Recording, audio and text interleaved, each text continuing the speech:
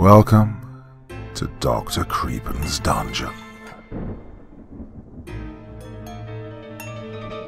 Well, they do say that some people will do anything for money, and that is something we will certainly put to the test in tonight's amazing stories. Well, my dear friends, as always, before we begin, a word of caution. Tonight's stories may contain strong language, as well as descriptions of violence and horrific imagery. If that sounds like your kind of thing, then let's begin.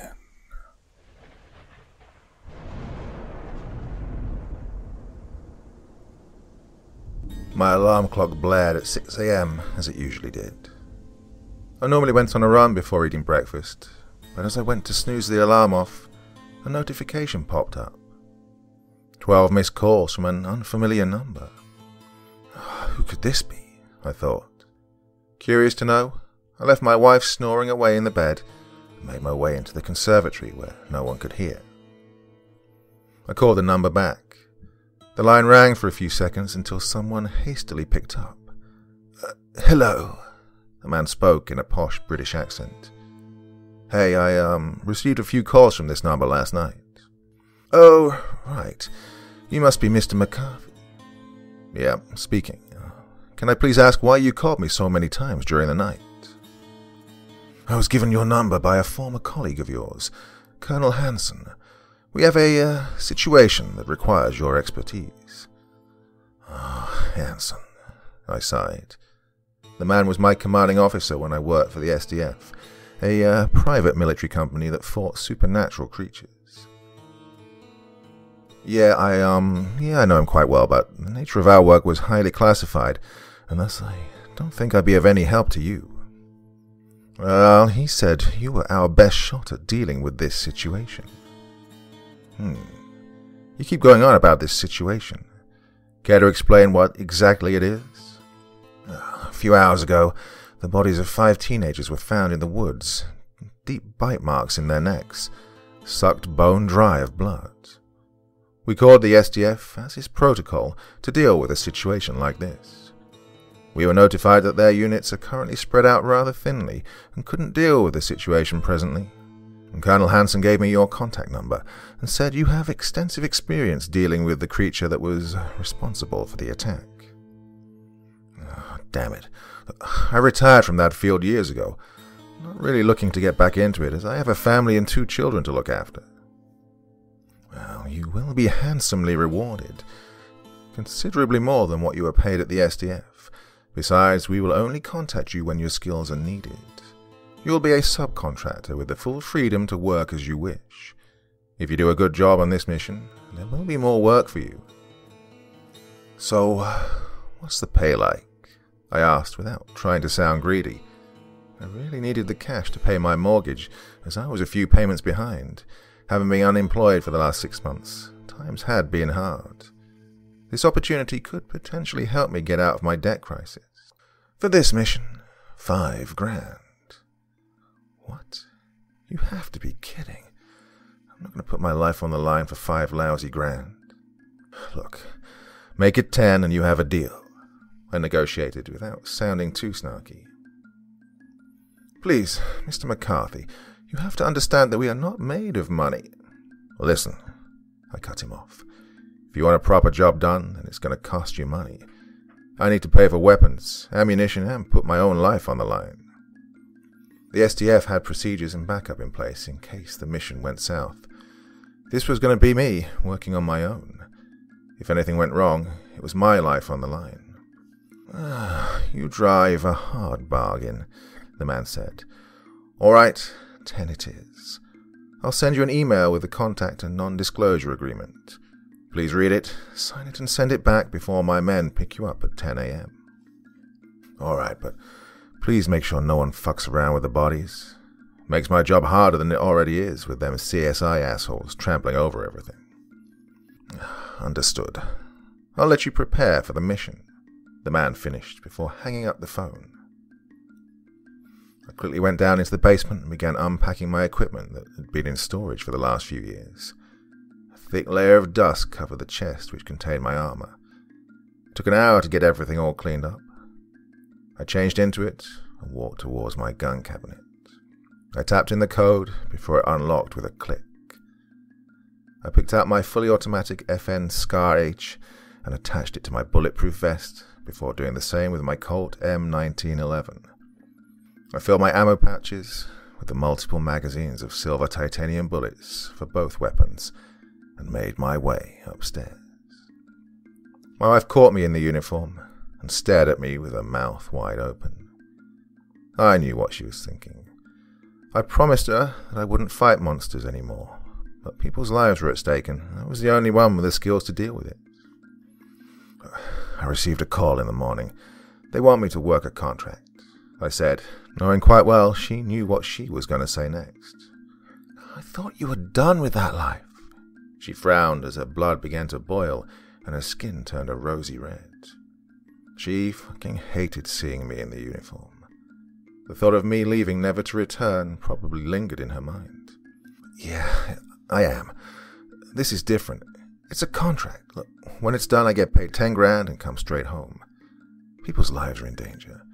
Without me, more people will die. Come on. We need the money to pay the bills.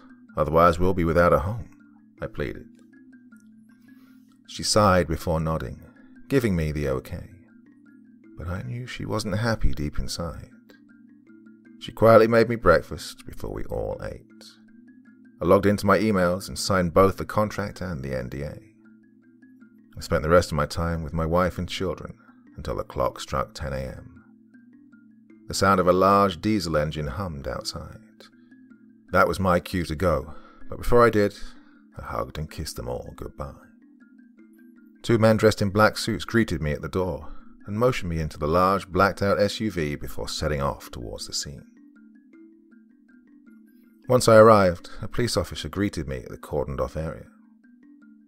"Mr. McCarthy, I've been awaiting your arrival," he said before lifting the yellow strip and allowing me to pass. "They weren't messing around when they said they were sending in a professional," he said, staring at my gun. I just nodded and walked towards the scene where I'd noticed the lifeless, deformed bodies of the teenagers. I sure could have used that fancy SDF equipment to examine the murder scene, but, well, I was on my own, so I conducted it the good old-fashioned way. First body, young male in his teens, sucked completely dry of blood, skin shriveled up like a raisin. Bite marks in the neck where the blood was extracted. Deep claw marks on the body, pierced all the way through to the bone. No organs were extracted. Large footprints near the body. I checked the other bodies and made sure there was nothing else that was missed. All evidence led me to believe it was only their blood the creature was after. Could be anything. Vampire, ghoul, bloodphages, baoban, rockarakubi. The list goes on. The large footprints in the dirt didn't give me much to work with, as they'd been trampled over a few times by the boots of the police officers. The attack was conducted in a fast and efficient manner, as there was no sign of struggle. Upon further inspection of the surrounding fauna and trees, I discovered a trail that led further into the forest. I approached the police officer to explain the situation. "Hey mate, so, find anything?" he asked. "Yeah, I've done my investigation on the bodies. You can do the CSI thing. There's a trail that leads further into the forest. I'm going to go check it out." "All right, I'll get my men to take care of the bodies. Oh, also, before you go, I was asked to give you this PDA and this headset so you can keep in contact with the boss." The PDA came with a wrist mount and a wiring harness that led all the way to my ear. It should already have his frequency saved in the radio. Once it was set up, I followed the path for what seemed like hours until I reached a small clearing in the forest where I heard a deep growl and hid behind a small bush to observe the clearing.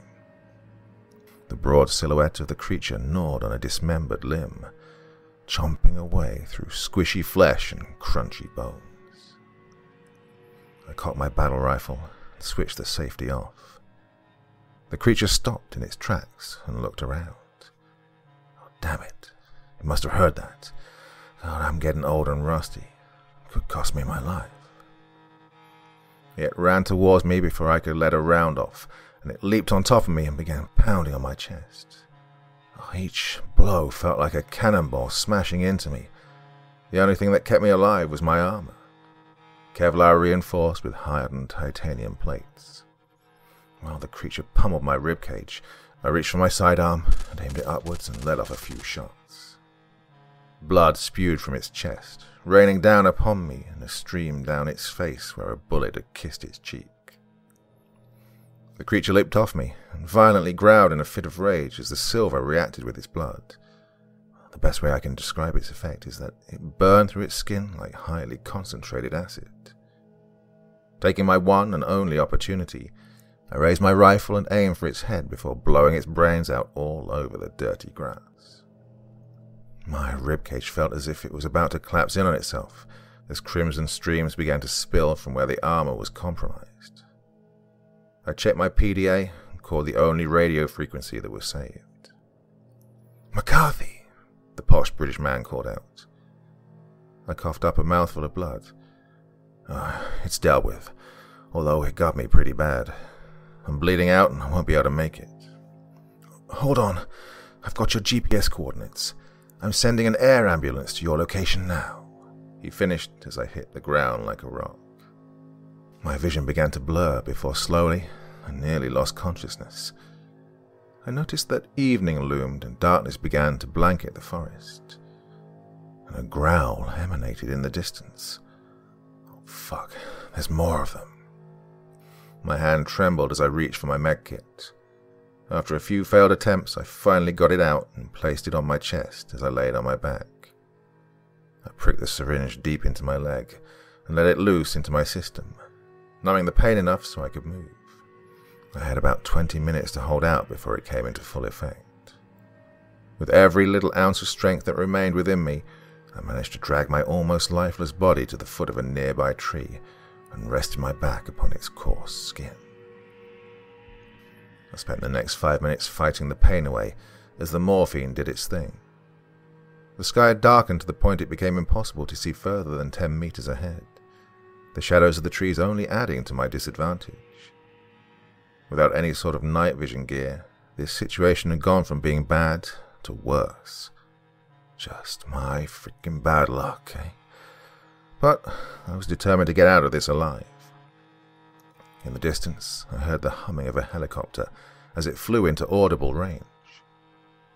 The rustling of trees and fauna caught my attention as multiple footsteps closed in. With my sight still blurred, I aimed my rifle through the space between the trees where 6 dark silhouettes emerged through the fingertips of bushes. Their attention was fixated on the deceased body of their kin, before suddenly turning towards me with anger in their gleaming amber eyes. Oh, I'm fucked. All 6 of these creatures were larger and looked more intimidating than the one I killed earlier. I couldn't see much in the dark, so it's difficult for me to explain what they looked like. Without hesitation, I flicked the rifle into fully automatic and squeezed the trigger. Silver rained down upon their swift movements as they neared. Most of my shots missed their mark, but within a few seconds, only 2 had not made their end. I realized no more bullets were being fired from my rifle. My magazine had run dry. Oh shit. By the time it was reloaded, I would have most likely met my end, so I went for the pistol, only to realize I'd dropped it in the struggle with the first one. Oh, fuck, I screamed, seconds before they extracted their revenge. I closed my eyes and took a final breath of air and prepared to meet my end. The sound of 2 high-caliber shots ripped through the air. I squinted my eyes open to the sight of the creatures crashing into the dirt next to my boots, with the giant gaping holes through their heads. I'd been saved just in the nick of time. If they'd arrived just a second later, I would have been in the morgue come morning. I sighed in relief as I discovered the helicopter hovering over my head, and the barrel of a sniper rifle sticking out the side. My radio crackled with a tone. I clicked the button on the PDA to accept the call. "McCarthy, are you all right down there?" the voice of the British guy asked. Could be better. I sighed, nearly out of breath. Just get your people down here before I bleed out. The medics patched me up before rushing me to the nearest military hospital, where they conducted some tests. The battle with the creatures had left me with heavy bruising, 3 broken ribs, and a nice scar where one of the metal plates in my armor had lodged itself in my belly.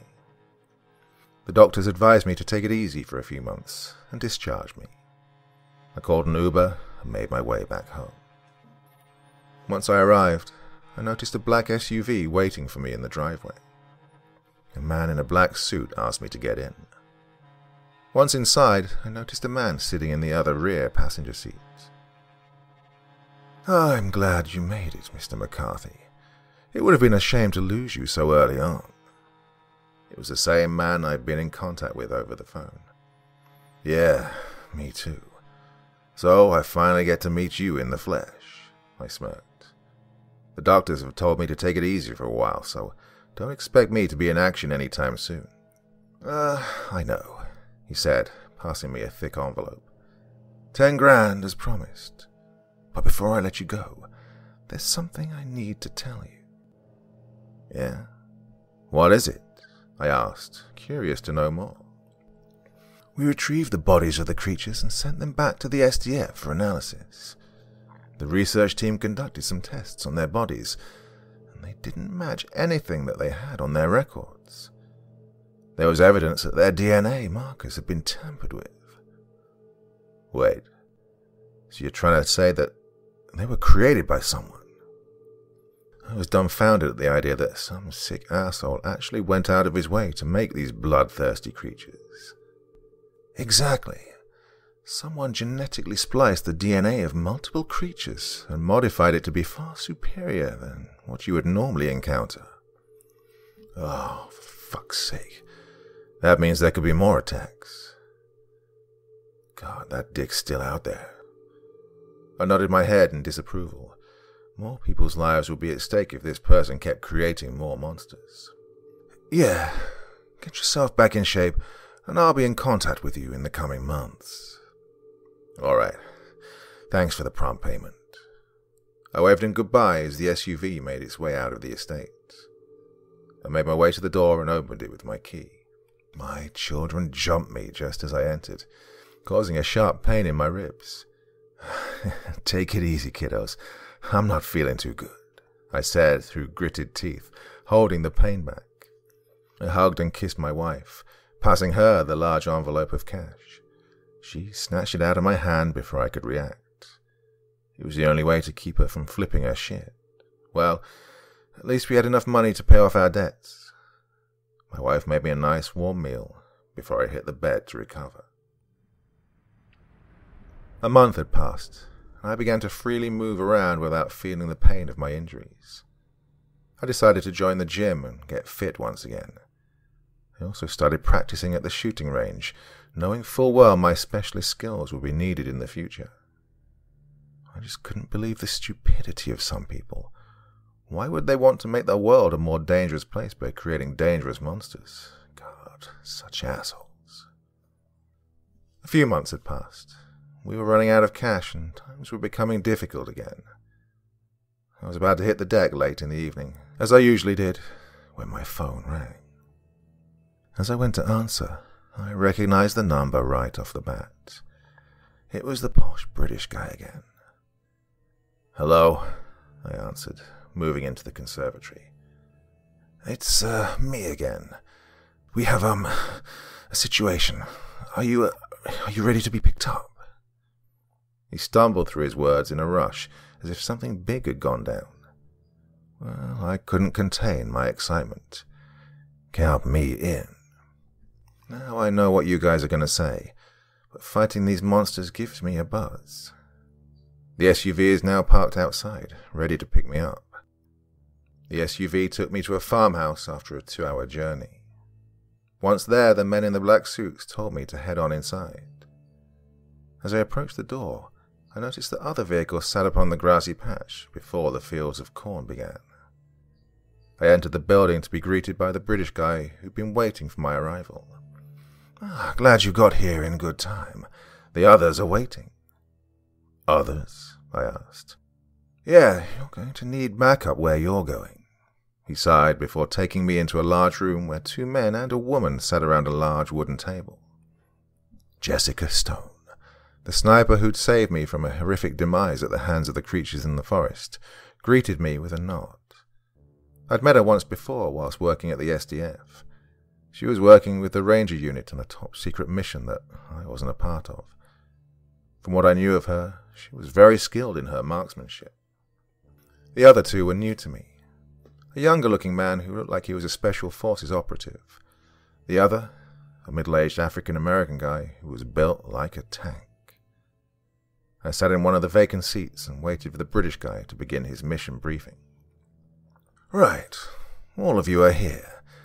Some of you have met before, but for those who haven't, you'll have plenty of time to greet each other later. You're probably wondering why I've gathered you here on such short notice, so I'll get to the point. A few months ago, we discovered that someone was genetically engineering creatures. We don't know the reason why, nor do we know their motives. The SDF has conducted a thorough investigation and concluded that samples from various creatures had gone missing around the same time that one of their research staff had left the agency. We finally have the coordinates of his lab. Your job is to secure it and gather any intel on where he could be. A transport helicopter will arrive to take you there in 15. Any questions? Yeah. I put my hand up. My armor was heavily damaged last time. Could also do with some better weapons. The SDF has given us 4 of their Mark II Ranger suits. They've been custom built to your specifications, along with some of their state-of-the-art weaponry. If you'll all follow me to the other room. He finished before leading us to the room next door. As I entered the room behind the others, I noticed 4 suits resting upon armor stands. We all got changed into the suits and instantly noticed they were lighter and more comfortable than all current variants of body armor. The helmets covered our full faces and had a large curved visor which displayed a heads-up display along with settings for night and thermal vision. I'd heard of these suits but never seen them in the flesh. All the SDF Rangers wore suits like this now, as standard. Across the room was a large glass weapons case filled to the brim with rifles, attachments, and ammunition. I picked out a modified Mark 17 with a red dot scope, a better grip, and a small grenade launcher. I noticed a familiar pistol, the M1911, and took it along too with my ammunition for my weapons. Jessica picked the Barrett XM109. I guess it was a better choice for her slender body than the .50 caliber, due to less kickback. Brian Anthony, the big tank, pulled out a Benelli M3 Super 90, along with a few boxes of ammunition. Carl Walker, the special ops guy, chose to go with the MK16, similar to the Mark 17, except it used 5.56 rounds rather than 7.62. According to him, he preferred accuracy and a larger magazine over firepower. The 4 of us moved outside as an MV-22 Osprey prepared to land in the large space in front of the farmhouse. We all got aboard before setting off. Heard you served in the SDF, Carl inquired after pressing a button on his helmet to switch his comms on. Yeah, I left a few years back. I'm sorry, I don't know much about you guys, except for Jessica, I replied. I was in the Navy SEALs for 5 years before leaving last summer. That British guy called me and asked if I was up for a mission. Well, I was itching for some action, so I decided to take him up on his offer. Big guy over there is Brian. We're in the same unit back in the Navy. He's a decent guy, although he can be quiet sometimes. He'll be alright once he gets to know the 2 of you. By the way, who's the girl? Yeah, that's Jessica. Expert sniper. Saved my ass a few months ago while I was on a mission. Awesome. Do you know how long till we get there? No idea. I hope we get there soon. I need a piss, I said jokingly. An hour had passed. We finally arrived in an old concrete complex surrounded by nothing but endless woodland. The helicopter hovered above a clearing big enough to land before dropping down to the ground. We all jumped out, weapons drawn, surveyed our surroundings before clearing the Osprey for takeoff. Everybody switched their radios on before we advanced upon the entrance of the structure. A large bulkhead door prevented us from entering. Carl removed the fascia plate on the intercom and began to fiddle with the wires until a click behind the wall sounded. Brian opened the door, aiming his shotgun into the darkness that lay before us, leading us in. After the light from the entrance faded, we switched to night vision. A long hallway took us to a large chamber where multiple computers and screens were smashed up, littering the floor. The place was a complete mess, as if everyone had just left in a hurry. "Whoever was here left in a hurry and destroyed their equipment," Carl said. "Yeah, unless something went wrong with the experiments. Keep your eyes peeled and weapons at the ready," I said, turning to face another open door that led deeper. We entered and discovered 5 lifeless bodies of research staff that had been torn limb from limb, covered in puddles of dried, crusty, decayed blood. The disgusting aroma that filled the air was 100 times worse than the horrific sight before us. I observed the bodies closely, trying to figure out what we were dealing with. That was when a loud screech emanated from one of the connecting rooms, followed by a plethora of growls, howls, and unnatural sounds. "Shit, we got company. Ready your weapons. Aim for the heads and keep your distance," I warned the others as the bloodthirsty creatures closed in on our position. I switched my weapon to the burst fire setting and waited for the enemy to appear. The silhouettes of deformed creatures emerged from the dark depths of the corridor. Jessica fired her rifle. The first wave of creatures hit the cold concrete floor, covered with chunks of brain. "Need to reload," she stated after emptying her magazine and moving a few steps back. A dozen more trudged through the lifeless bodies of their friends towards us.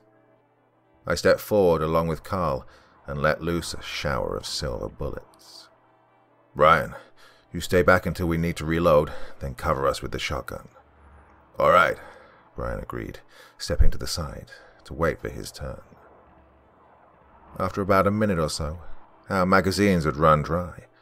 We moved a few steps back and reloaded whilst Brian pummeled them with silver buckshot. Once his 7 shells had been spent, Carl and I got back to work. In the distance, I noticed the outline of a skinny female. Her long dark hair covered her torso, and her shriveled-up skin looked like the scales of a lizard. Her long, stretched-out arms, along with razor-sharp talons at her fingertips, resembled spears. "Fuck. Keep your distance. That siren scream is powerful enough to pop your eardrums out of existence." We all took a few steps back. "Let me take a shot at her head," Jessica stated before aiming her rifle at the siren's head and squeezing the trigger. Before the bullet could hit her, the siren screamed, launching a powerful shockwave in our direction. It knocked us all back off our feet onto the hard concrete floor. The silver bullet had ricocheted off the shockwave and hit the wall behind us. Now, I've killed a few sirens back when I was a ranger in the SDF, but I've never faced one this powerful. The immense power of that attack caused cracks to appear in the face of the reinforced walls, and small chunks to hit the ground from the ceiling. Whoever had created this creature knew exactly what they were doing. A deafening silence filled my ears before I slowly regained my composure and sat up, aiming my rifle at the siren, as it edged closer to us. My other teammates were still knocked out. Using the already weakened ceiling to my advantage, I loaded a 40mm grenade into my launcher and aimed the shot at its weakest point. Once the siren was directly under, I squeezed the trigger. The explosion sent large chunks of the ceiling, along with steel rods, down upon the petite body of the abomination, squashing it like a pancake. "What the fuck was that?" Carl asked, getting up. That was unlike any siren I have encountered. It was so powerful it knocked us a few feet back. Well, we're lucky we're wearing these helmets, otherwise we were going to be dead, I replied, keeping my aim on the rubble in case any other creatures appeared. "Yeah, that shockwave nearly sent all of us out of existence," Brian laughed, wiping away the dust off his suit before reloading more shells into his shotgun. "You all right, Jessica?" I asked, but received no reply. I went over to her after motioning the other two to keep an eye on the rubble. "Hey, Jessica, you all right?" I nearly shouted. "I can't hear you. What are you saying?" she asked with a raised voice, removing her helmet. "Oh, shit," I yelled. "Your ears are bleeding." "I said I can't hear you," she repeated. I motioned to her ears and she touched the blood before staring at her crimson hand. "Oh, for fuck's sake," she screamed, wiping the blood away with a small tissue. I clicked the screen on my wrist-mounted PDA and hailed the British guy's frequency. "Hello?" the British guy called out. "Yeah, we just engaged a group of creatures. Among them was an extremely powerful siren. Jessica got caught in the shockwave and needs medical assistance ASAP." "All right, I'll send a medical extraction team to you within the hour. Have you gathered any intel on the enemy?" he asked. "Not as yet. We're currently observing the siren in case she makes a comeback. Never know exactly what these people have fucked around with. We can't take any chances. We'll radio back once we've conducted a thorough investigation." "All right, stay safe. I will call you once the medical evacuation team is in the air," he finished before the line went dead. The next half an hour was spent walking around the complex in search of any information we could find. We discovered a large lab where the embryos of the creatures were being incubated, along with a facility for splicing DNA. "This is fucking disgusting," Carl snarled. "Whoever's behind this obviously has a lot of money to finance such an operation," I replied as I noticed a small dot in the corner of the ceiling. "Look over there. CCTV. Someone's watching us." Carl and Brian turned to take a look at the camera. "There must still be power in this facility. If we find a fuse box, I might be able to get power back on to the lights and computers." Brian started looking around for wires and cables that could lead us there. "Okay, let's split up. Brian and Carl, you guys try to get the power back online. Me and Jessica will try and find some more intel on what's going on." The others agreed to my plan, and we went to complete our objectives. "What is going on?" Jessica asked, still deaf. I typed a message on the PDA and sent it to her. I motioned to her to check her PDA. She read it and agreed. It was about 20 minutes until the light switched back on. About the same time, I'd found a room containing a multitude of servers. "Carl, you there?" I asked over the radio. "Yeah. Is the power back on?" "Positive. We found a server room. I'm assuming this is where they keep all their data. It's a lot larger than I thought it would be for a complex this size." "All right, we're heading back to you now," Carl finished. Took them about 10 minutes to reach the room. Carl booted the main computer of the servers up and began scouring the hard drives for information. He called the British guy from his PDA and began explaining what he'd seen. "Looks like this facility's a lot bigger than we initially thought. We're on the first level. There are 3 more levels, getting bigger as you go down. There's more to this place than we initially thought," he said when suddenly lines of code began to appear on the screen. "Oh, fuck. Someone's hacking the server.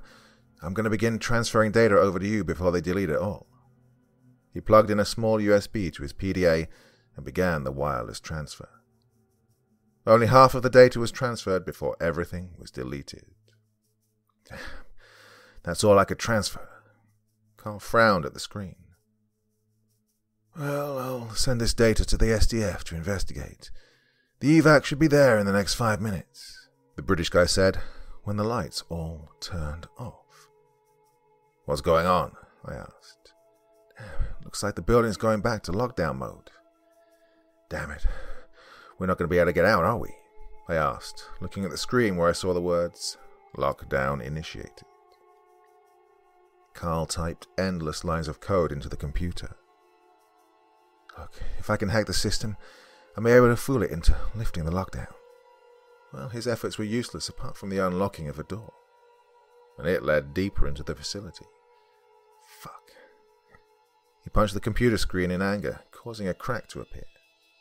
"Well, look, There might be a secondary way out in the lower levels, I suggested. Yeah, but we don't have a clue what's down there, he sighed. So, what do you want us to do? He asked over the radio. Look, just investigate the lower levels while I sort something out from my end. We doubled back to the door where we'd entered the building to check if it was open since Carl had hacked the intercom, but it was locked shut. The lockdown must close all doors via the electronically controlled system they used. And so, with no other option, we made our way to the staircase leading to the lower levels, where an electronically controlled bulkhead stood a few inches open. Keep your guns at the ready. We don't know what's in there, I warned the others. Carl stayed back with Jessica and explained the situation with a few gestures before we advanced further into the bowels of this mysterious complex. The lower level was considerably larger than the section that was above ground level. Rows of labs littered the corridors, vacant of any living souls. Tables and chairs had been thrown around, and most of the equipment had been smashed up beyond repair. Well, this place looks worse than what we saw upstairs, Carl stated. Yeah, I think whatever they were experimenting on must have escaped, causing a site-wide evacuation, I replied, glancing around. Well, there's no corpses or any sign of struggle except all this big mess, which means they either all escaped or something even more bizarre happened here, Brian said before something caught his attention. Hey, look over here, he pointed out. It's a doorway. We all turned to take a look, with Jessica understanding the situation moments later. A set of double doors led us to a section of the level where a multitude of high-security labs rested. Large bomb-proof glass panels protected us from a variety of bloodthirsty creatures behind them, each in their own locked cell. At the sight of us, they began hurling themselves towards the glass, bashing it with their malformed fists, leaving disgusting stains of slime and blood upon its surface. Some even bashed their heads in order to break through, but their efforts were all in vain, as the reinforced prison they were in did an exceptional job of holding them back. Oh, fuck, Carl stated. So these are the creatures they were creating? Yeah, I replied. Looks like a group of them had been in the chambers together and left to fight each other to the death. I pointed to the mess of corpses on the floor. Survival of the fittest, Brian added. These assholes were creating super monsters. Let's look around and see if there's a kill switch. Surely they must have one as a security measure. Good idea, I replied. We looked around for some time, but there was no kill switch. It was as if these cells were just designed for one purpose, to create the strongest monsters in existence. We found a small locked office in the far end of the room, where a security card was needed to proceed further. The only way to get through there is with a security card, Carl said. I can try hacking it, but it won't be any good with the lockdown in place. Might trigger a complete shutdown. Could result in all the creatures being let out.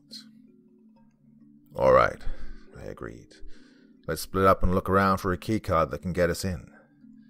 These scientists left in a hurry, so let's assume they left their things behind, as any normal person would when in a life-or-death emergency scenario. Keep your radios online. Carl, you go with Jessica since she's having hearing issues. If you find something, radio back. Everyone agreed to the plan, and we set out to look for the keycard.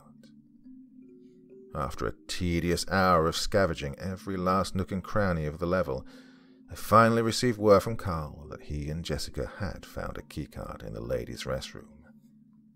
It had been left in a handbag, presumably belonging to one of the doctors who'd worked in this facility. We all met back up at the door and crossed our fingers it would work.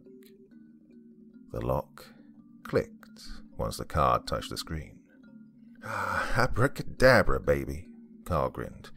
We are in.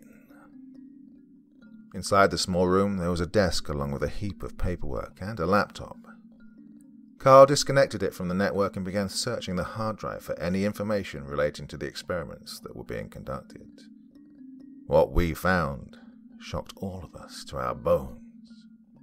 we discovered blueprints for a biological weapon designed to mutate and override normal brain function, which would result in normal people being transformed into the hideous creatures that were locked up in the laboratory cells.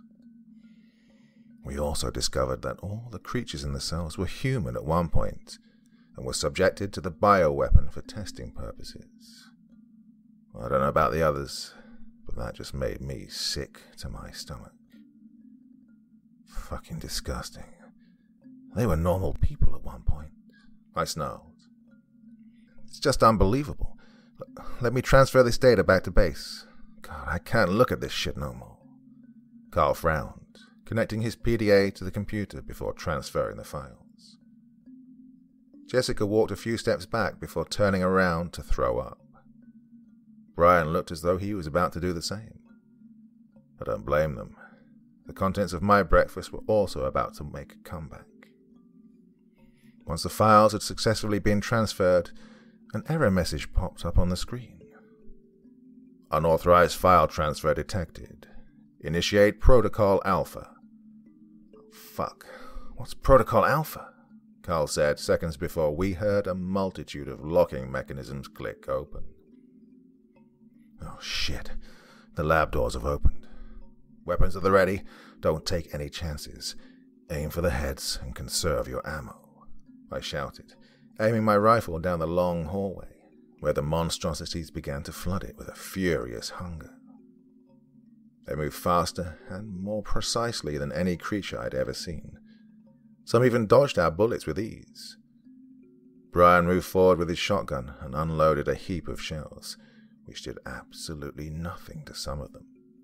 I loaded another grenade into my launcher and let loose at a group of creatures. Some fell upon the tile floor, but the others began to regenerate and continued on their pilgrimage for our blood. Out of 20, only 4 creatures remained by the time they reached the door. Now these bastards were a giant pain in our asses, kept dodging whatever we threw at them. I couldn't afford to use another grenade in such a short distance, as it could only lead to doing more damage to ourselves. The creatures leaped on top of us, using their arms and hands as batons to beat us down. We all ended up on the floor as the struggle became close quarters. It was 4 of us versus 4 genetically modified monsters. With all my strength, I managed to grab hold of the creature's neck and keep it away from biting a chunk of my helmet off. On a number of occasions, it had managed to dig its teeth through the reinforced visor and crack it, leaving streams of disgusting brown saliva. I had no choice but to hold it back with one hand and go for my pistol. When I'd finally managed to grab hold of it, I shoved the barrel of the gun down its throat and pressed the trigger before the lifeless body of the creature fell upon me. I jumped to my feet and shot the brains of the others, painting the walls in a layer of crimson. Fuck. I would have been dead if it wasn't for you, Carl said. Brian looked completely like he'd lost his shit and didn't say a word except for the weird, shivering and heavy breathing. Jessica cried her eyes out after chucking her saliva-filled helmet away to the side. We need to find a way out of here, I sighed. If the scientists manage to get out, then we sure as hell can as well. We quickly treated our injuries and reloaded our weapons. We were beginning to run low on ammunition. Only God knows what else this place has in store for us. I just wanted to get out of here. I'm 100% sure the others were of the like mind. I helped Jessica and the others get cleaned up. We sorted our helmets out before I pressed a button on the PDA and called HQ. HQ, do you copy? Over, I called out. This is HQ, loud and clear. What's your situation? The British guy replied. These assholes were developing a bioweapon capable of mutating normal human beings into creatures, then locking them up with each other to find the strongest. I recommend immediate extraction to level this place to smithereens. We cannot afford to let this bioweapon get out in the open, I explained. Something this dangerous had the potential to single-handedly cause the mass extinction of mankind. The British guy went quiet for a moment before replying. Request for airstrike is pending.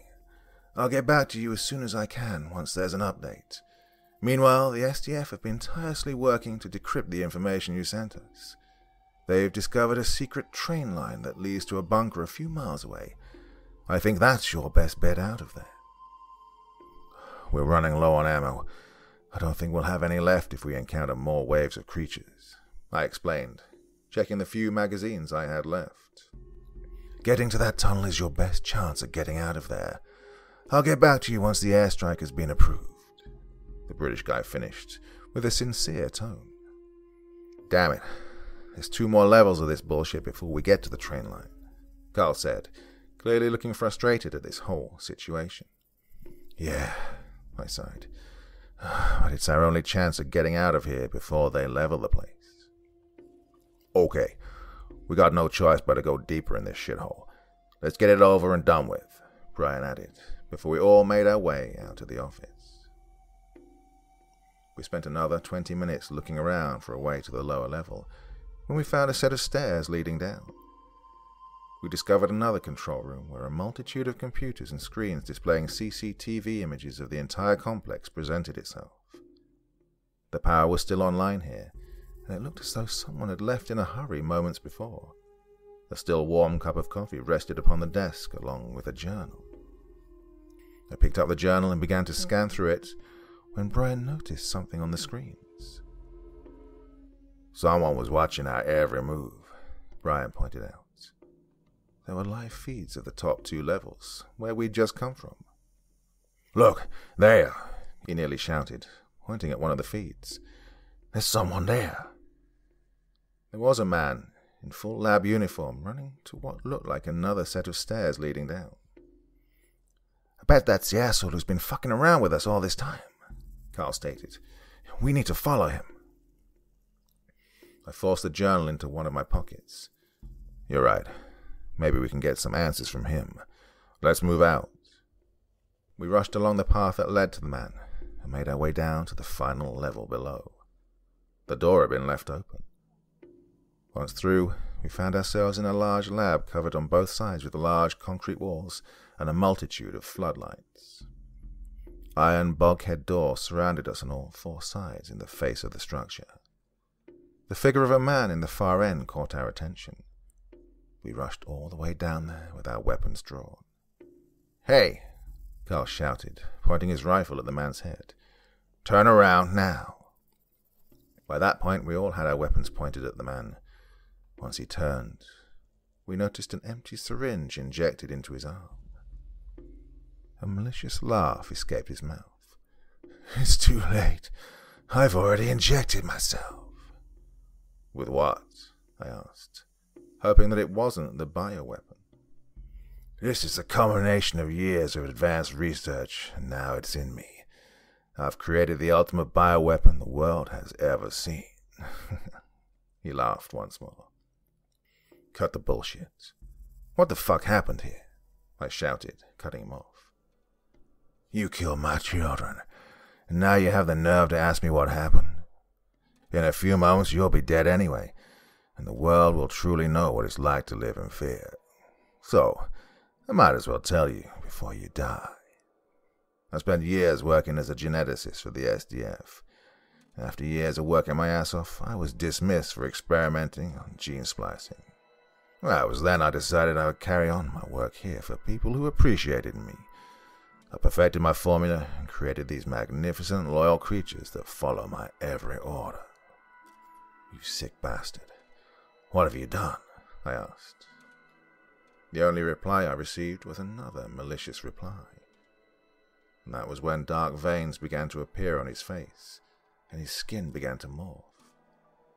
His body began to increase in size until he was at least 8 feet tall. Rough scales began to form around his entire body, and a devilish red aura radiated from his eyes. Fuck this, Carl said as he unloaded half a magazine into the creature's face.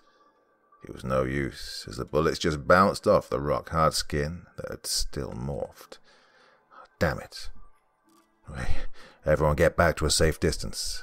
I have no idea what this bastard is capable of, I warned the others, when the situation suddenly went from being bad to being much worse.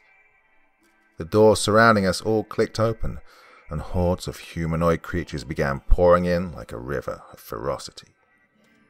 "Damn it, we're surrounded," Brian stated, as we all huddled up back to back before letting our trigger fingers loose. The radio crackled with a British guy's voice. "You have 20 minutes until the US Air Force drop a heap of bombs on the building. Get your asses out of there," he said. "We are currently engaged with an army of these fuckers. We found the scientist behind this whole mess. He injected himself with a more advanced version of the bioweapon and transformed into a big ugly fucker. Our bullets have no effect on him," I finished as the hordes of creatures kept pouring out. "You have 20 minutes to get out of there," the British guy shouted before the line went dead. We held the creatures back for what seemed like ages.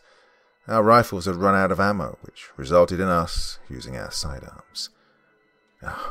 "We need to make our way to the tunnel," I shouted. "If we carry on fighting them like this, we'll only end up dead." The others agreed, and we began fighting our way to the mouth of the tunnel. The giant creature followed us, but due to its larger size, it was considerably slower than the smaller ones. I shot my grenade launcher into the hordes of enemies that were bunched up, before I only had one final one left. Carl and Brian had used all their grenades. I kept the last one in case we needed to use it on the large fucker. Then we made our way to the door that led us onto the train track and locked it shut moments before the horde began bashing it down. The tram that was here once was no longer there. We made our way along when suddenly a large explosion shook the ground like an earthquake. The fucker had destroyed a section of the wall and made its way along the tracks towards us, with its little minions following along. I had no choice. I loaded my final grenade into the launcher and shot the ceiling of the tracks above the creature before a hail of concrete, dirt and gravel lodged itself in the tunnel, blocking all access. We ran along the tracks with only moments to spare before the airstrike was due. Completely out of breath, I nearly fell to the ground once we were in the bunker at the other end. Brian kicked the door down before we ran outside into the wilderness of the forest.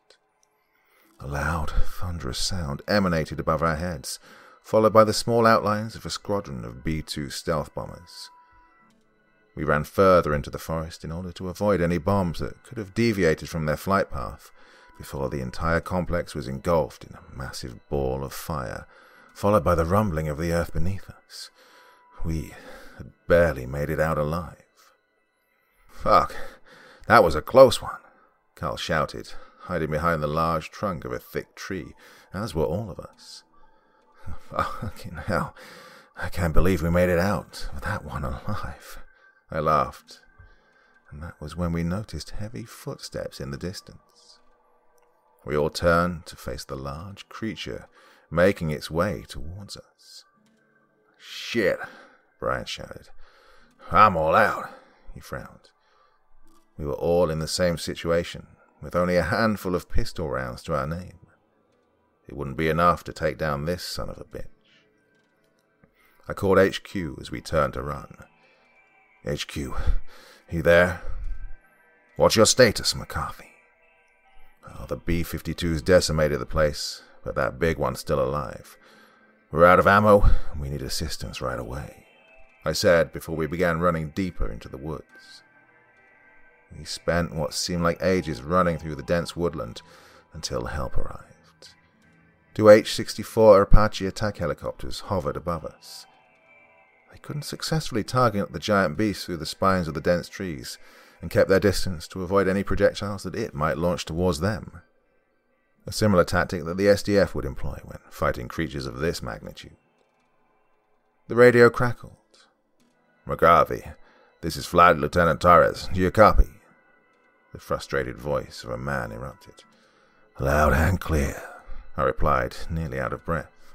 The running had taken its toll on our bodies. We were slowing down almost to a point where the creature had caught up with us. The ground trembled with more force as it approached. "I can't get a clear aim with all the trees in the way.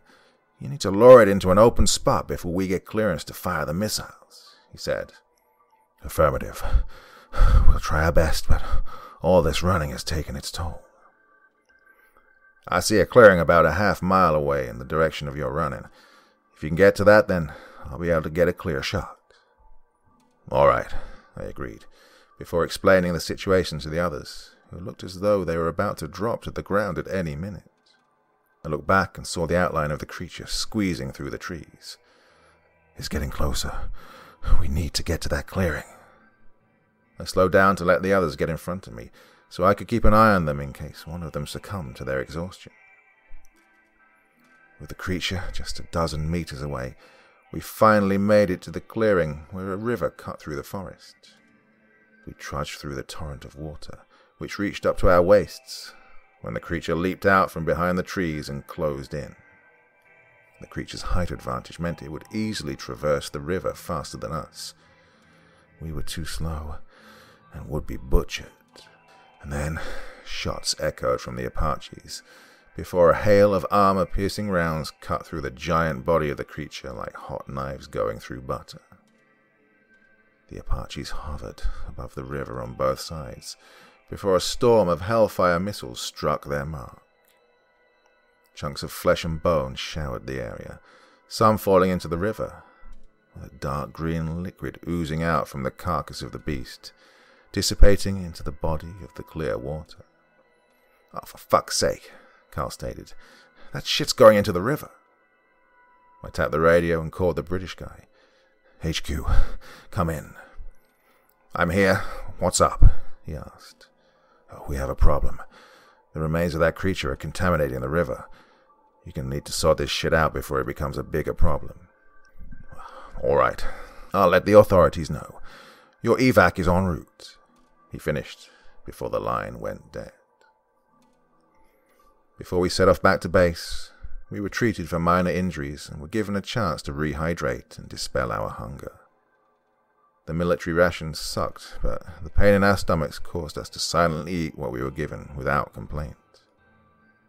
Jessica was flown to the nearest military hospital, where she'd be treated for her ears before they flew the rest of us back to the farmhouse. We happily removed our armor and were given the opportunity to shower up. The British guy had brought us some home-cooked food to eat before all of us, minus Jessica, sat around the table once more. The authorities are currently dealing with the contaminated river. It could potentially lead to the local wildlife mutating into creatures. Jessica is being treated. The doctors are saying she should make a full recovery within a month. The SDF sent a team to gather samples from the creature's dead body. While scouring through the data that you sent us, they discovered an unknown agency was behind the illegal tests that were being conducted on humans. And we have reason to believe that the formula is still in the hands of these inhumane bastards. We don't know who they are, but we do know they have a ton of funding behind them. The US government has tasked me with setting up a private military company to get to the bottom of this. I completely understand if you guys don't want to sign on, but the fate of the entire country depends on us. Can I count on you guys again in the future?" We all nodded and agreed. "That's great. There will be plenty of opportunities to make more money." The man passed each of us a thick envelope of cash. "As promised, there is your pay. 50,000 each." We all looked at each other and smiled, opening the envelopes. There's nothing like a good payday, especially after the hell that we'd all been through. "My men are ready to take you all home. I'll be in contact with all of you once we're set up and ready to go," he finished before dismissing us. But before I could exit the room, he called me back. "McCarthy, can I have a private word with you before you go?" "Yeah, sure. What's up?" I asked. "This unit I've been tasked with creating will be working closely with the SDF. You have the most experience working with them. I want you to take command of the unit. Is that something you'd be interested in?" "Well, leading the unit will be more work. If the money's right, then I don't see a problem," I replied. "Oh, I'll make sure you're looked after. Take care of yourself," he finished before letting me go. I bid the others farewell outside after we exchanged phone numbers to keep in contact with each other. I entered the black SUV before setting off for home. Well, that's all I have for now. I'll be in contact with you all very soon once I receive word back from the British guy. I still don't know his name, but I think it's better if it stays that way. I managed to get hold of Jessica to make sure she's all right. She's made a full recovery and ended up with a decent paycheck. Now, you take care of yourselves out there. Till next time.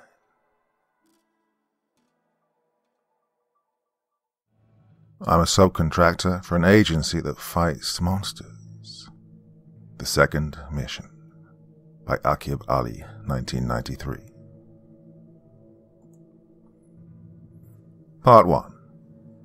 I was at home enjoying some nice time off with the wife and kids. We were watching a chilling horror movie, munching on some popcorn, when out of nowhere my phone rang, interrupting movie time. I passed the bowl to my wife and gave her a wink after seeing the name that popped up. Mysterious British guy. I showed her the screen. She frowned, gave me the death stare before peering deep into my puppy dog eyes. Finally, after a moment, she gave me the approval with a nod. Oh, thank God, I thought. Hopefully he's got some more work for me. I'd nearly burnt through the entire 50 grand I was paid for the previous mission. I was excited to finally get a chance to kill more monsters and creatures. I'm telling you guys and girls, it's a buzz like no other. So, without further delay, I made my way to the conservatory, closing the door behind me, swiping my finger across the screen. Hello, I answered. After a while of silence, he spoke. Mr. McCarty, how are you doing? He asked in that posh accent of his. Not bad. You know how it is when you're sitting at home playing video games with the children all the time, I replied. The past few months relaxing at home had gotten kind of boring. Well, money's getting a bit tight. Got any more work for me? I asked, releasing a bit of popcorn that was stuck between my teeth with my tongue. You know me, I only call when it's something important. You'll be happy to know we have another mission that requires your expertise, I answered in a somber tone. So, what's the situation? I grinned. I couldn't wait to get my hands dirty again and make some serious money. I'd been eyeing up a nice holiday for the family later in the year, but without more money it would be impossible. Right, I'll just get on with it. In the early hours of the morning I received a call from an old friend of yours, Colonel Hansen. He explained a situation that has developed in the Middle East. A group of archaeologists discovered an ancient burial mound near an old cave system deep in the Arabian desert. They went in to explore and have been absent for over a week. The government of Oman has requested assistance from the SDF, who can't spare any people at the moment, unless something serious is discovered, he explained. Although the Middle East is primarily comprised of what seems like an endless desert, there's much we don't know about what's underneath all that sand. It could be as simple as the archaeologists got lost in the caverns and can't find their way back to the entrance. Or maybe they touched something they weren't supposed to, and awakened something far worse. Something that was left there to be kept away from the rest of the world. Yeah, it's understandable they have bigger fish to fry. You realize this could be bigger than just 4 people going missing, though, I explained. Yes, but we won't know until the area has been investigated, he replied. And he was right. There was no way of knowing without boots on the ground. All right, I agreed, before asking, what exactly is the pay going to be like? Again, I won't know the exact figure until the job is done. Depends on how serious the situation is and how much effort is put in. My bet is the Omani government don't want this to get out. 4 dead archaeologists on their turf is going to be an international scandal, to say the least. So discretion is advised, and please don't speak to anyone else about this, unless it's to someone who has prior knowledge of the mission. He paused for a moment. Are you in, or what? Give me a few hours to get my shit together before you send your fancy dad to... I chuckled. You've got 2 hours. The fancy lad's Uber won't wait around. Anyway, I need to sort a few things out, so I'll talk to you once you get here. He finished, and then the line went dead. Yes, I cheered under my breath. Finally, I landed myself another job. I wasted no time and got ready before the blacked-out SUV reversed onto my driveway. I kissed and hugged my wife and kids goodbye before entering the car. Nearly 2 hours later, we arrived at that same old farmhouse as before, right in the middle of nowhere. I thanked the driver, who wished me good luck on the mission, before I grabbed my things and made my way to the entrance of the house. Jessica, Brian, and Carl sat around the table, along with the British guy. They all stood up to greet me. Luckily, Jessica had made a full recovery from the injury she'd suffered during the last insane mission. Brian and Carl both greeted me with firm handshakes and expressed their enthusiasm for working with me again.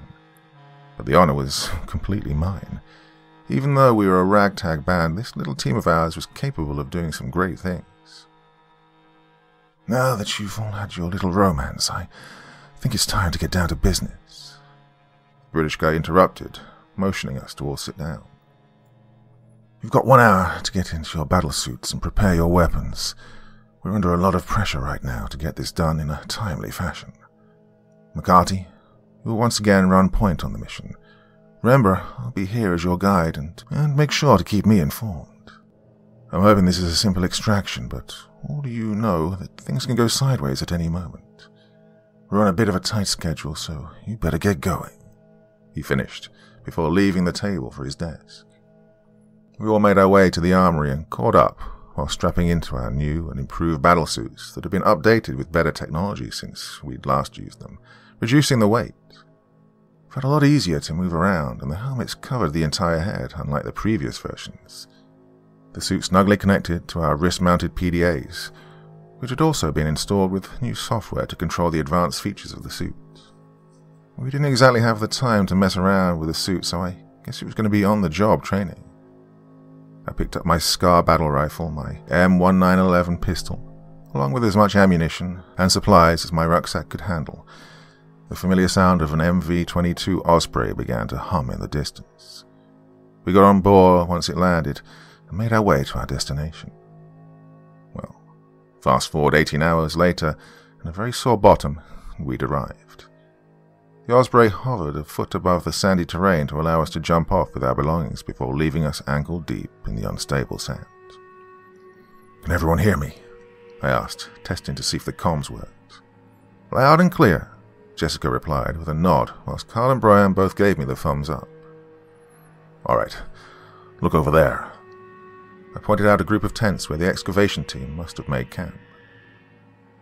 The teams don't usually camp so far away from the dig sites, in my experience. My bet is that there's someone there that can guide us to the right location.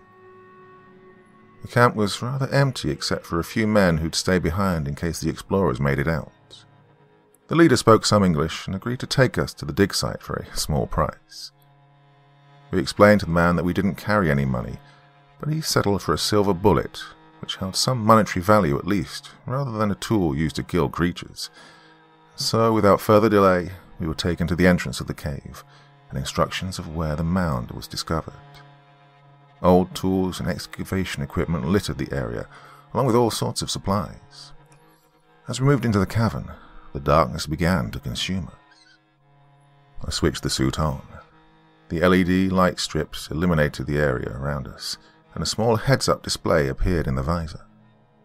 A small map appeared in the bottom right corner. The further we moved, the more it filled in. On the left, information on my vitals. It was like something out of a futuristic science fiction movie. The cave led us to a small crack at the front of the cavern wall. We'd been told the archaeologists had gone through where a prehistoric burial mound had been discovered. However, the second time they'd entered, no one returned. We all took in a few deep breaths and readied our weapons before taking our first steps through the mouth of this unknown structure. Footprints in the sand led us about half a mile into the dark depths of these ancient caves, where the remains of a sandstone temple presented itself.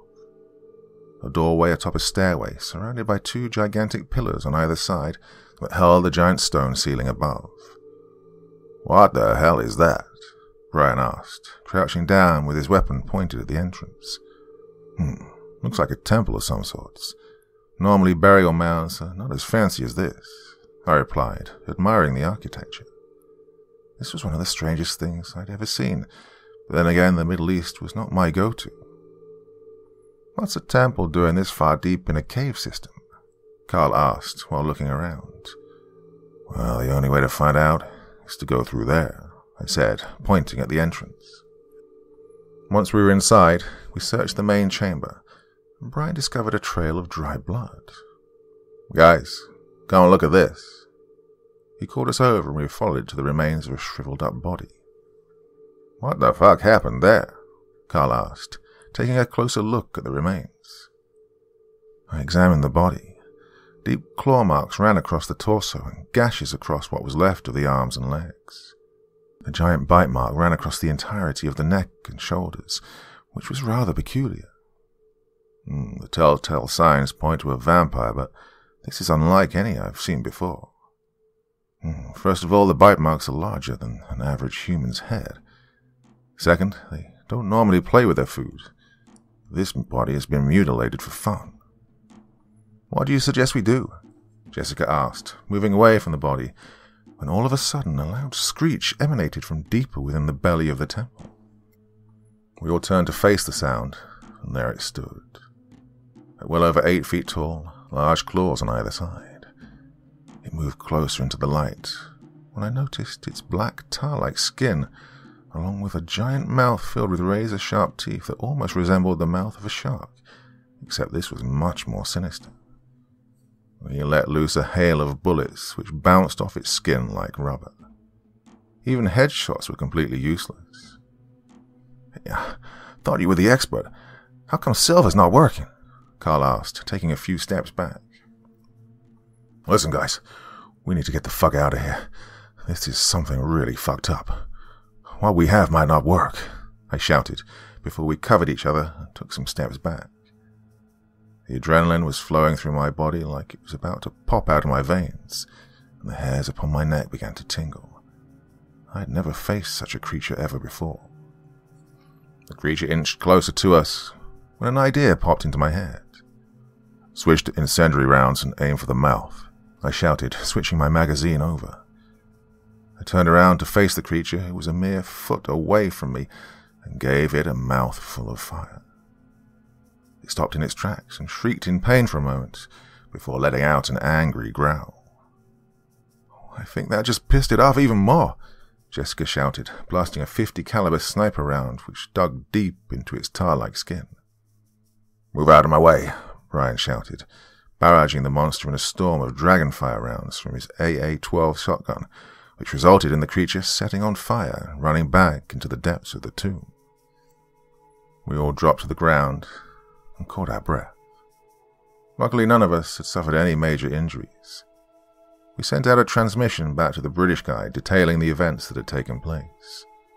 But we still had the mission to complete, which meant running back into that creature again.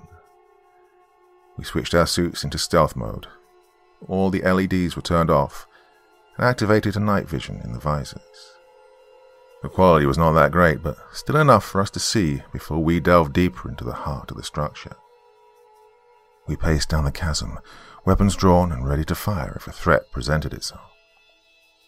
The small map displayed in our visors scanned and recorded the layout of the cave to exceptional accuracy, to my surprise. Technology has gone a long way since I began my journey hunting monsters with the SDF. We made our way back to the body that we'd found earlier, to double-check for anything we could have missed before when we were ambushed by that thing. "Look over here."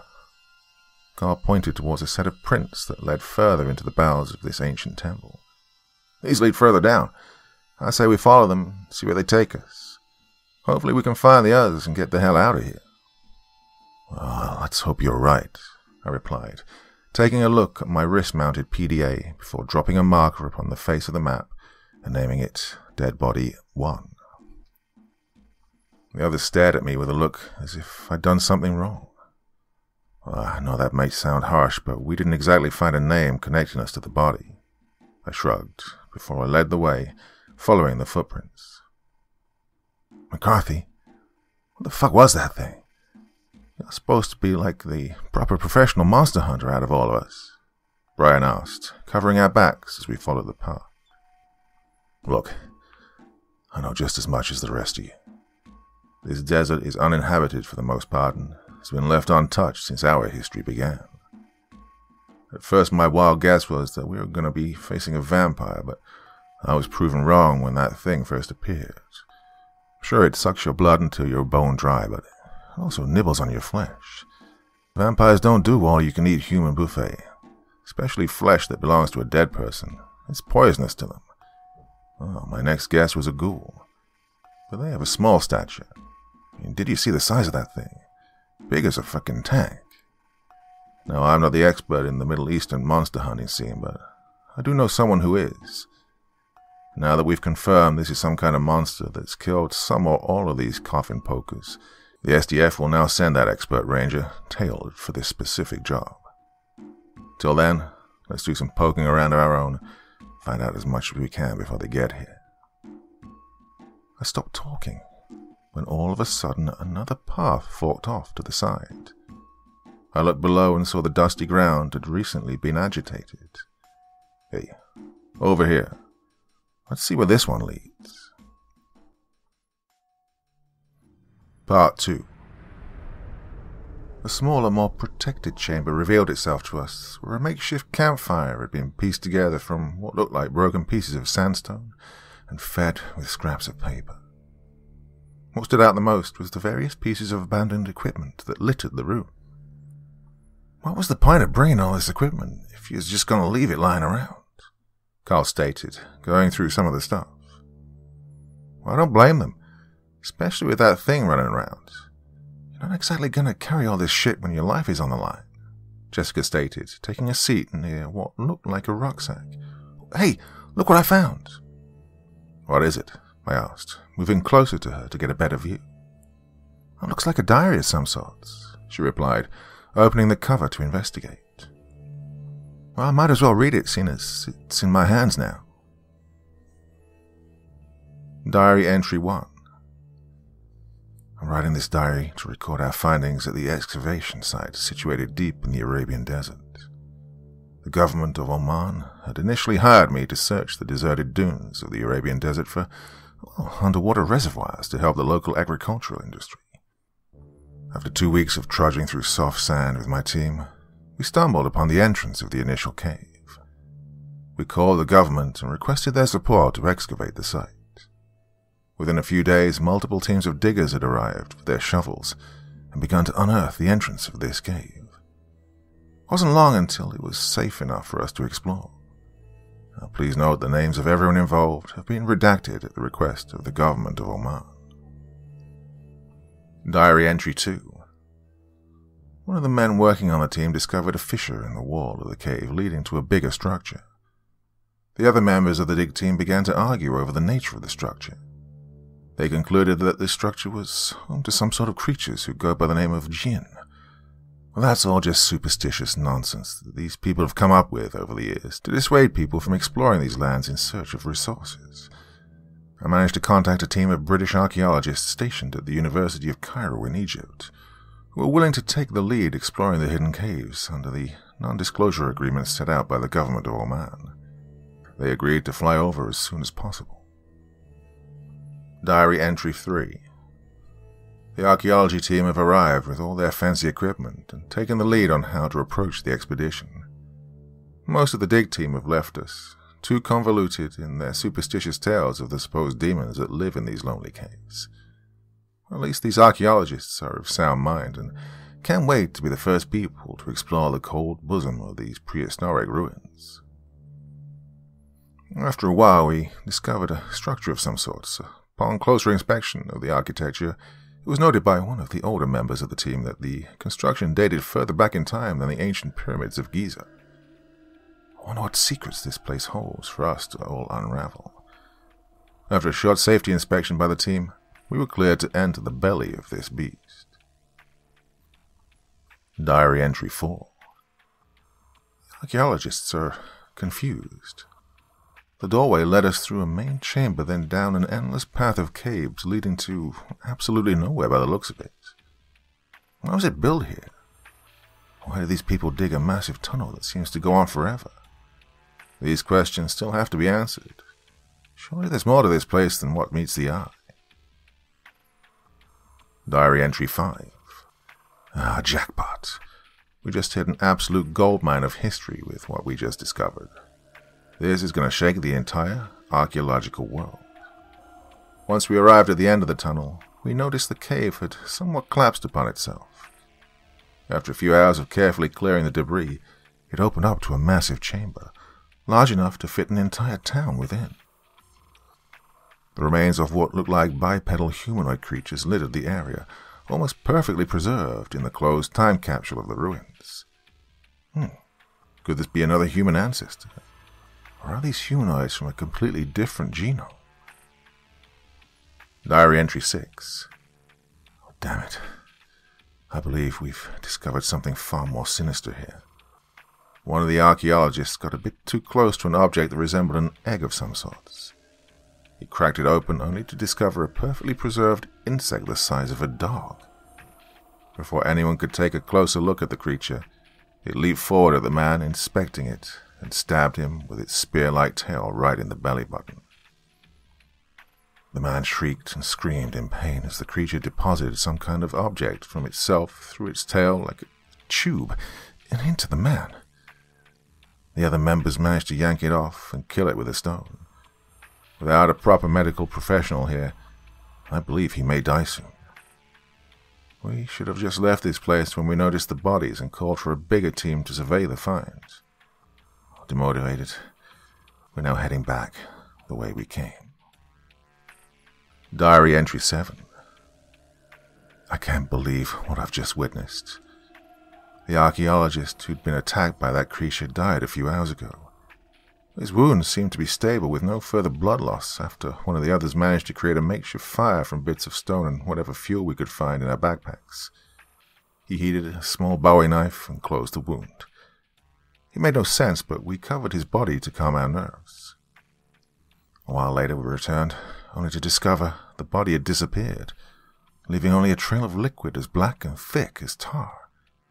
What's more strange are these ghastly noises reverberating around the cold walls of this hellish tomb. What on earth is going on here? Diary entry 8. We're all gonna die here. It's coming for us. If anyone finds this And that's where it ends, Jessica stated, passing me the diary to inspect. Looks like we stumbled on some kind of Prometheus-level shit here, Ryan replied as he readied his weapon. I took images of the entries and sent them to HQ, along with a message to send for more help. I just hope it got where it needed and backup was coming. Right. We're going to rest up here for a moment, then head down that long-ass tunnel and see what the hell's going on down there. Hopefully by then some reinforcements arrive. I don't like the sound of them diary entries one bit. The others nodded in agreement, and we sat down and rested our tired bodies. Brian took the first watch, as the rest of us got some much-needed shut-eye. A few hours had passed, and we'd rested up rather nicely. I'd switched places with Brian halfway, to give him some rest, as it would have been unfair to let him take the full burden of watching us whilst the rest of us got some shut-eye. Before making our way deeper down the long and narrow bowels of this demented cave, we loaded our magazines to the brim with as much incendiary ammunition as we'd brought along. Fire was the only thing that seemed to affect that godforsaken creature. The walk down the main chasm took what seemed like hours, even more so after reading them diary entries. With every step we inched closer to what could potentially lead to our deaths, Brian and Carl stayed silent as they covered our backs whilst Jessica and I walked side by side through the dusty darkness.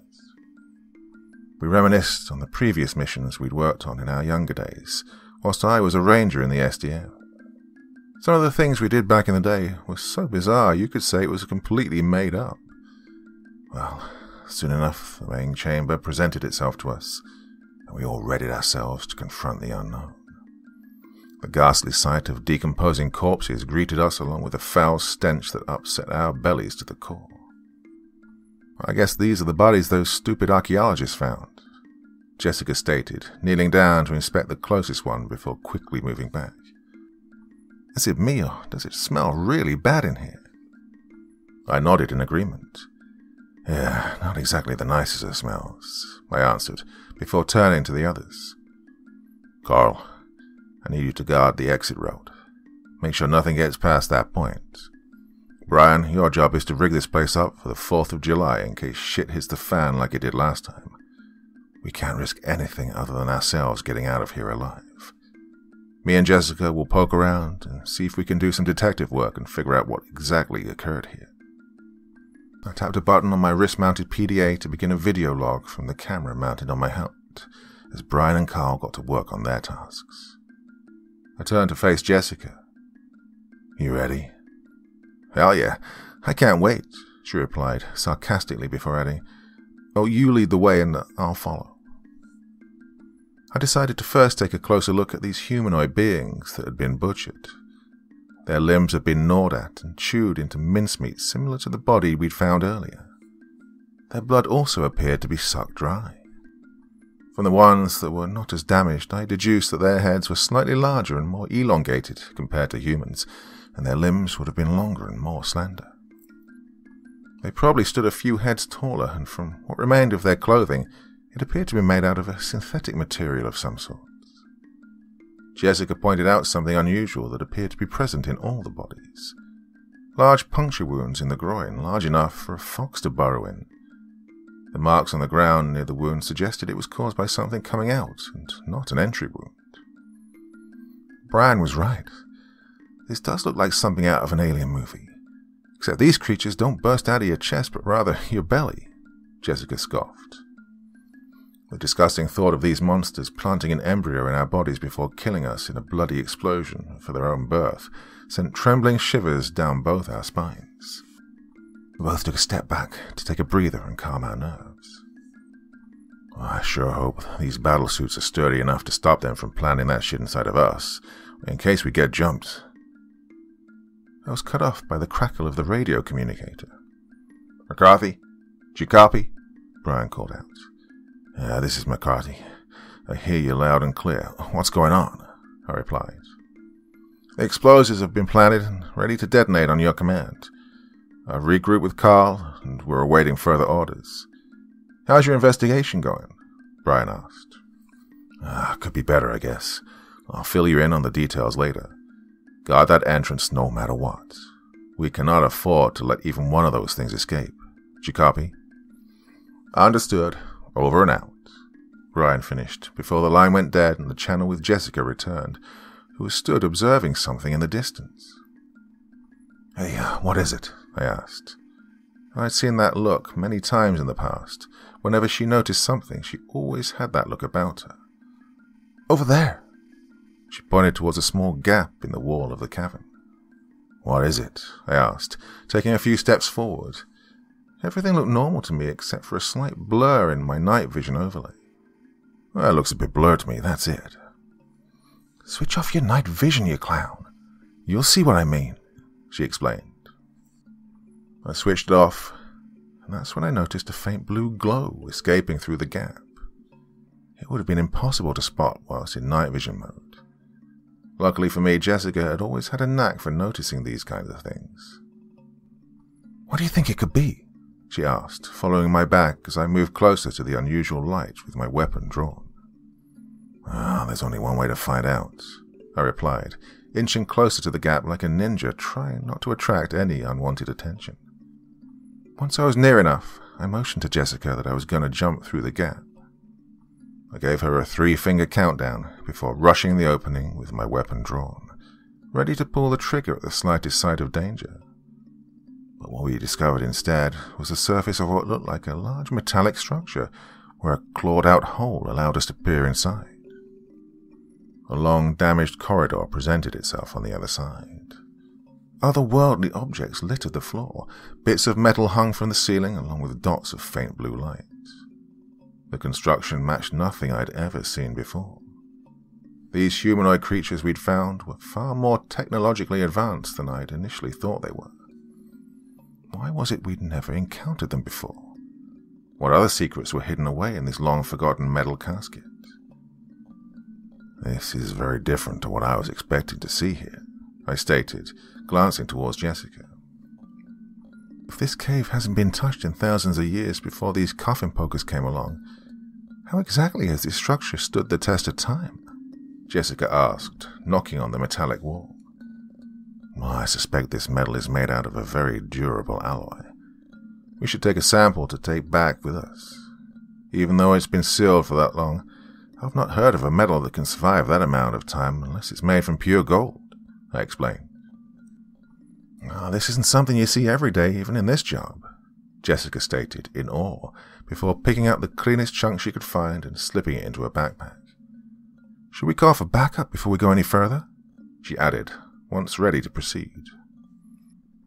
Well, I think it's better if it's only the two of us. It'll be more quiet in case there's more of them things lurking around in here, I stated, before looking down at the floor further ahead, where I noticed a trail of viscous, slimy blood mixed with specks of that black tar-like substance, leading further down the shaft. Yeah, take a look at that. Let's follow that trail and see where it leads, hopefully to some answers. Jessica nodded in agreement, before we followed the sinister trail through a few junctions of interconnecting corridors. I made sure the battlesuit was recording our path as we transversed the maze. We passed a few bulkhead doors on the way. We tried to open some of them, but all of them had been sealed shut from the looks of them. The more we moved forward, the more the quantity of the slime increased, exponentially. We got to a point where the entire surface of the structure was saturated from head to toe. Luckily, our suit prevented the slimy gel from getting in, even though we were kicking ankle deep in the stuff. Overhead, the corridor stopped where a larger bulkhead was stuck or broken halfway.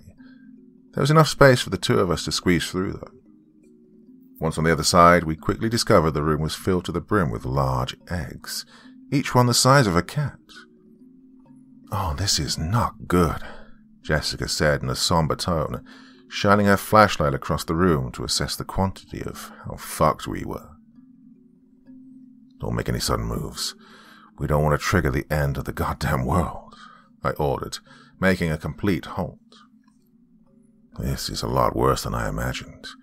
We cannot risk even one of these things getting out, let alone an army.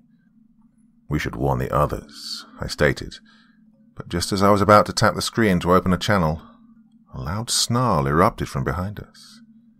The sound of claws scratching through metal shortly followed. I turned around with my weapon drawn before one of them let loose a deafening screech. 3 towering tanks of tar emerged from behind the broken bulkhead. They clawed at the door like blood-hungry rats, hell-bent on making us their next meal, and with every hit, they were getting closer to their objective. Adrenaline raced through my veins and my arms became tense. I noticed movement from within the eggs as the shells began to crack. The small devils from within had broken free from their slumber and made this situation a whole lot worse. I wasn't exactly sure how we were going to get out of this one, surrounded on all sides with nowhere to go. We had no choice but to stay and fight our way out or face certain death or potential impregnation. At the corner of my eye, I noticed a closed door at the other side of the room, where a right-angled corner looked like the perfect place to mount our defense. Run over there and give them hell. You concentrate on the smaller ones. I've got a little surprise for these big fuckers, I shouted, pointing the way. Jessica switched to her sidearm, a nice compact Glock 19 pistol, and set it to single fire mode before picking the little monstrosities off as they emerged from their cocoons. Meanwhile, I loaded my grenade launcher with a high incendiary round and let it loose towards the bulkhead before a ball of fire erupted from one of the creature's chests. The large explosion shook the ground and tore the creature into many pieces, whilst the others were knocked back during the frenzy. The unstable ceiling collapsed in front of the door, barring the others from entry for the moment. Ignoring the projectiles from the ceiling, I aimed my battle rifle at what was left of the smaller bastards and sprayed them with as many bullets as I could. But there were far too many of them in number. It wasn't long until they had us surrounded, inching closer with every second. For fuck's sake, we're gonna die in here, Jessica screamed, reloading another magazine while I covered her. My clip also ran dry, and it would have taken too long to reload, so I quickly switched to my pistol as fast as I could and picked the closer ones off. All of a sudden, a bright blue light appeared from atop the door near us. A moment later, it shot open. Over there, Jessica. Go through it now, then cover me once you're through. With all her might, Jessica barrel-rolled through the door, landing in a crouched position as I followed her through. Somehow the door shut as soon as I'd made it through, cutting one of the closer creatures in half. We both fell to the floor to catch our breath. "What on earth just happened?" Jessica exhaled. I rested my head upon the floor. Well, that was a fucking close one. Part 3. We composed ourselves and caught our breath for a moment, in some much-needed silence. The rattling and tapping from the swarm of those vile belly-busters slowly faded away. Jessica and I found ourselves at the end of another corridor that led into darkness. The lights in this section must have succumbed to the passage of time. We both decided not to risk the restricted view from the night vision mode, and instead use the LEDs to light our path. About 20 meters ahead of us, at the other end, another door stared back at us. A blue light illuminated above its head, as if to say, "Come here. We need to move from here. Those things won't rest until they get to us. Don't know about you, but I sure as hell don't trust the integrity of this place to feel safe enough just sitting around here. There's clearly someone else here who just saved our necks, and judging from the way the light above that door illuminated, that's where they want us to go next," I explained, breaking the silence.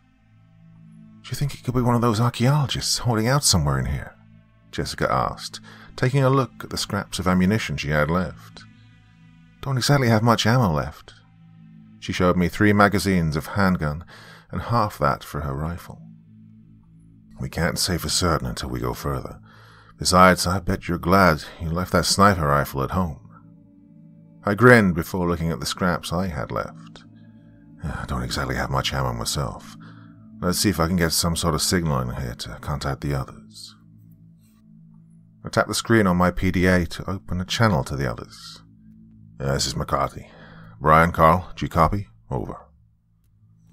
A moment passed before a crackled voice penetrated the silence. "This is Brian. McCarthy, I hear you loud and clear, although there's a bit of noise in the background. What's your sit rep? We heard a whole lot of commotion." "Yeah, we got ourselves into a little bit of a pickle. Keep your eyes peeled. There's a metric shit ton of them little fuckers crawling around. Maybe 1 or 2 of the big ones. We're kind of stuck inside a strange structure, but we're trying to get out of here." "Affirmative. Do you want us to come help? Over." Carl interrupted.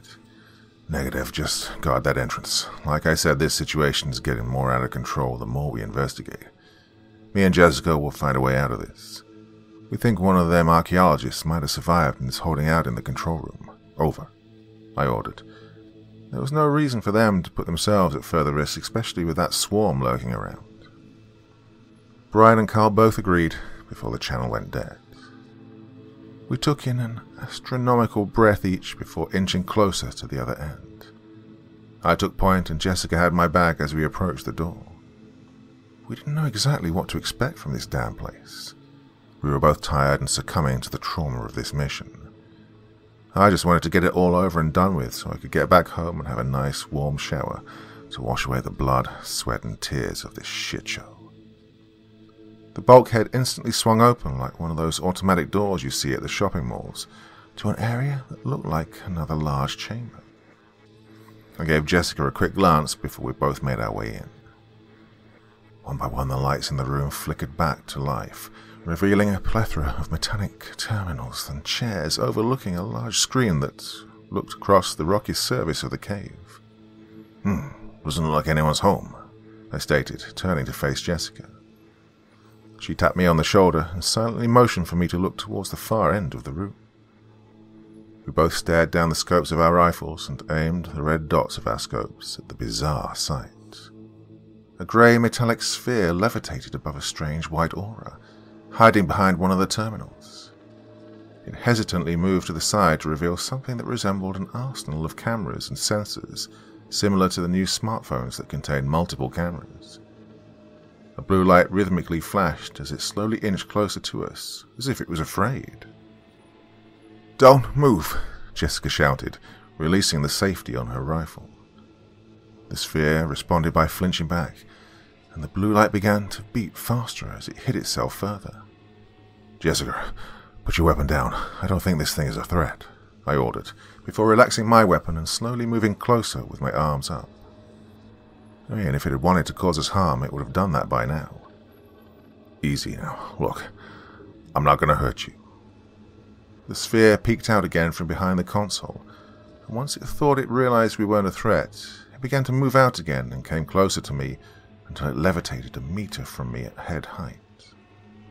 One of the instruments from its cluster opened, and 4 laser beams scanned me from head to toe.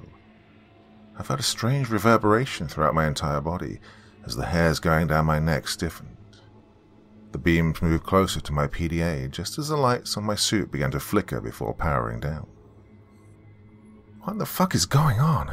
Jessica asked, clutching the grip of her rifle, ready to fire in case shit hit the fan. I knew she was just as freaked out as I was. "Well, it just scanned me. Now it's fucking around with my suit," I replied, when all of a sudden my suit powered up once again. I sighed in relief just as an unknown channel opened within my communication app. Hello?" I called out in confusion. The sphere moved back to head height. "Who are you?" a neutral voice asked. "Wait a second. Are you talking to me through my comms?" I asked. "Yes, that is correct. I am what you people refer to as an artificial intelligence. I scanned your electronic device and learned your language along with how to communicate with you. I'm sorry for the inconvenience as I had to reset your suit in order to boot the changes to your device," the sphere explained. "Oh, awesome. Well, now that explains why I'm powered down. Well, glad you found a way for us to communicate. So, we were sent here to investigate the disappearance of some of our people who would stumble upon some of your nasty friends." "I assure you they are not my friends. They were created by the enemies of the people that created me. This ship was carrying these creatures as prisoners. We were ambushed just as we neared your solar system and crash-landed here approximately 134,376 years, 244 days, 7 hours and 56 seconds ago. My creators are now all dead due to the efforts of one of these creatures who had escaped during the ambush. My creators all lie dead within the cave and were used as incubators to reproduce more creatures." I understand. That's a whole lot of time you spent down here on your own. How did you survive all that time? "This ship is made from an alloy that can withstand the test of time. My exoskeleton is made from the exact same material.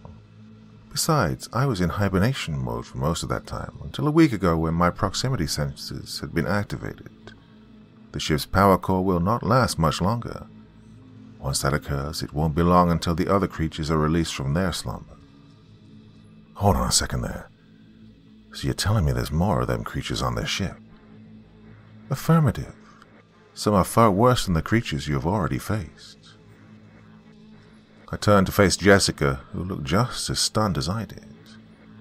Either we were tripping balls on some kind of weird cave fungus, or we actually just stumbled upon some space beef that's been broiling for millions of years. My head hurt, and this entire mission just kept on surprising the hell out of both of us. I could tell by Jessica's face that she wanted to get home and forget this had ever happened. I faced the sphere. "So, how do we go about preventing them other creatures from escaping?" "If you take me to the engine room, I can force the engine into a feedback loop and self-destruct with what little power it has left." "Well, how big of an explosion are we talking? As long as it's not Death Star level destruction, I think it's a good idea. There's over 7 billion people living on this planet, so I kinda have to make sure," I explained, raising my eyebrows. "Do not worry. There will be enough energy collected in the shield capacitors during the feedback loop to create a barrier seconds before the explosion to take the brunt of the explosion." "Alright. What about you?" I asked. Surely the sphere had a plan on what it was going to do after the blast. "My mission will be complete. There'll be no further use to me. I will die in the explosion." "Now, look here. I'm not going to let you kill yourself. Maybe you can help us take care of some monsters of our own. we're plagued by creatures like this all the time. You probably already know, seeing as though you scanned my PDA. Help us save lives here on Earth. Maybe at some point we can get you back to your creators. The sphere took a moment to think about its decision before giving us its answer. I agree to your terms. The sphere then moved back when all of a sudden a siren began to sound. The light switched from blue to red, and the flashing blue light on the sphere began to race faster than my heartbeat. Something strange was happening within the ship. One of my sensors has tripped in the prisoner holding chamber. Those creatures are moving towards the control unit for the cryogenic chambers where the prisoners are kept. If they destroy the relays before this ship explodes, our mission will have been for nothing. Oh, damn it. Tell us where we need to go, I shouted when the small map displayed in my visor began to populate the unknown areas of the ship, and the fastest route to our destination had been outlined. That's what I'm talking about. Right, get behind us, I finished, before we readied our weapons and marched forward. We navigated the maze of corridors to the engine room, where a giant column cut through the center. On both sides stood terminals obviously connected to the structure via a web of illuminated fiber optic cables. The sphere moved to the closest one and began to transmit data back and forth. About 5 minutes later, it was done. The feedback loop had been initiated, and the capacitors had been set to charge energy until a few seconds before the explosion.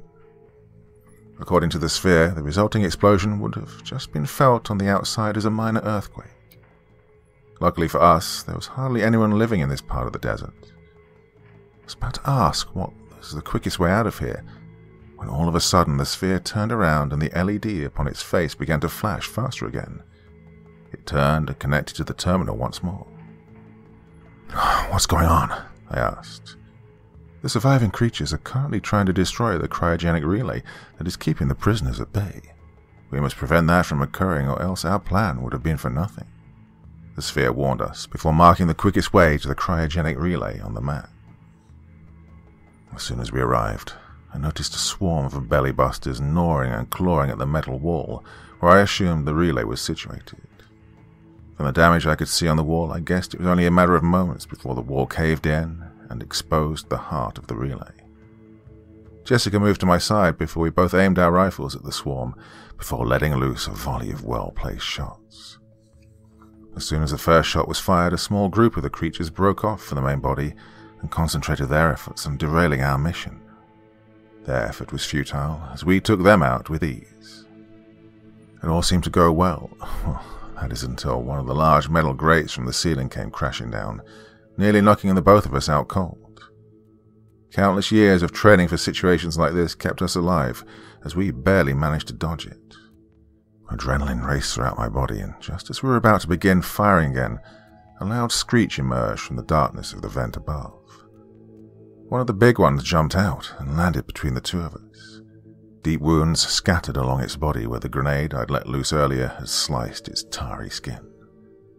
The creature swung its razor-sharp claws at Jessica, who leaped back and hit the wall of the corridor. I finally got an opening that was safe enough and fired a few shots into its head, which caused it to shift its attention to me for a moment. This gave Jessica a moment to move away and come stand next to me. I'm running out of ammo. You're probably in the same boat, I shouted. What do you suggest? Jessica replied, providing some covering fire as we backed up. There's no way we can fight the big guy and the little ones at the same time. We need to fall back and regroup with the others. On my mark, we run. I loaded a grenade into the launcher and pressed the trigger. It impacted the ceiling and exploded. The metal grates upon the ceiling rained down upon the smaller creatures, squashing them like pancakes, whilst another grate hit the larger creature in the head, knocking it to the floor. That was our chance to escape. Now, let's get out of here, I screamed, before we legged it out of there. Part 4. We darted through the corridors as fast as we could. At this point my legs felt sore and my back hurt like hell, getting worse with every step I took. The mission had taken its toll on us, with no expenses spared. Jessica somewhat limped on with her leg slightly slumped. I know that stubborn woman all too well, to know that she'd carry on without saying anything when hurt like she did the last time on the previous mission.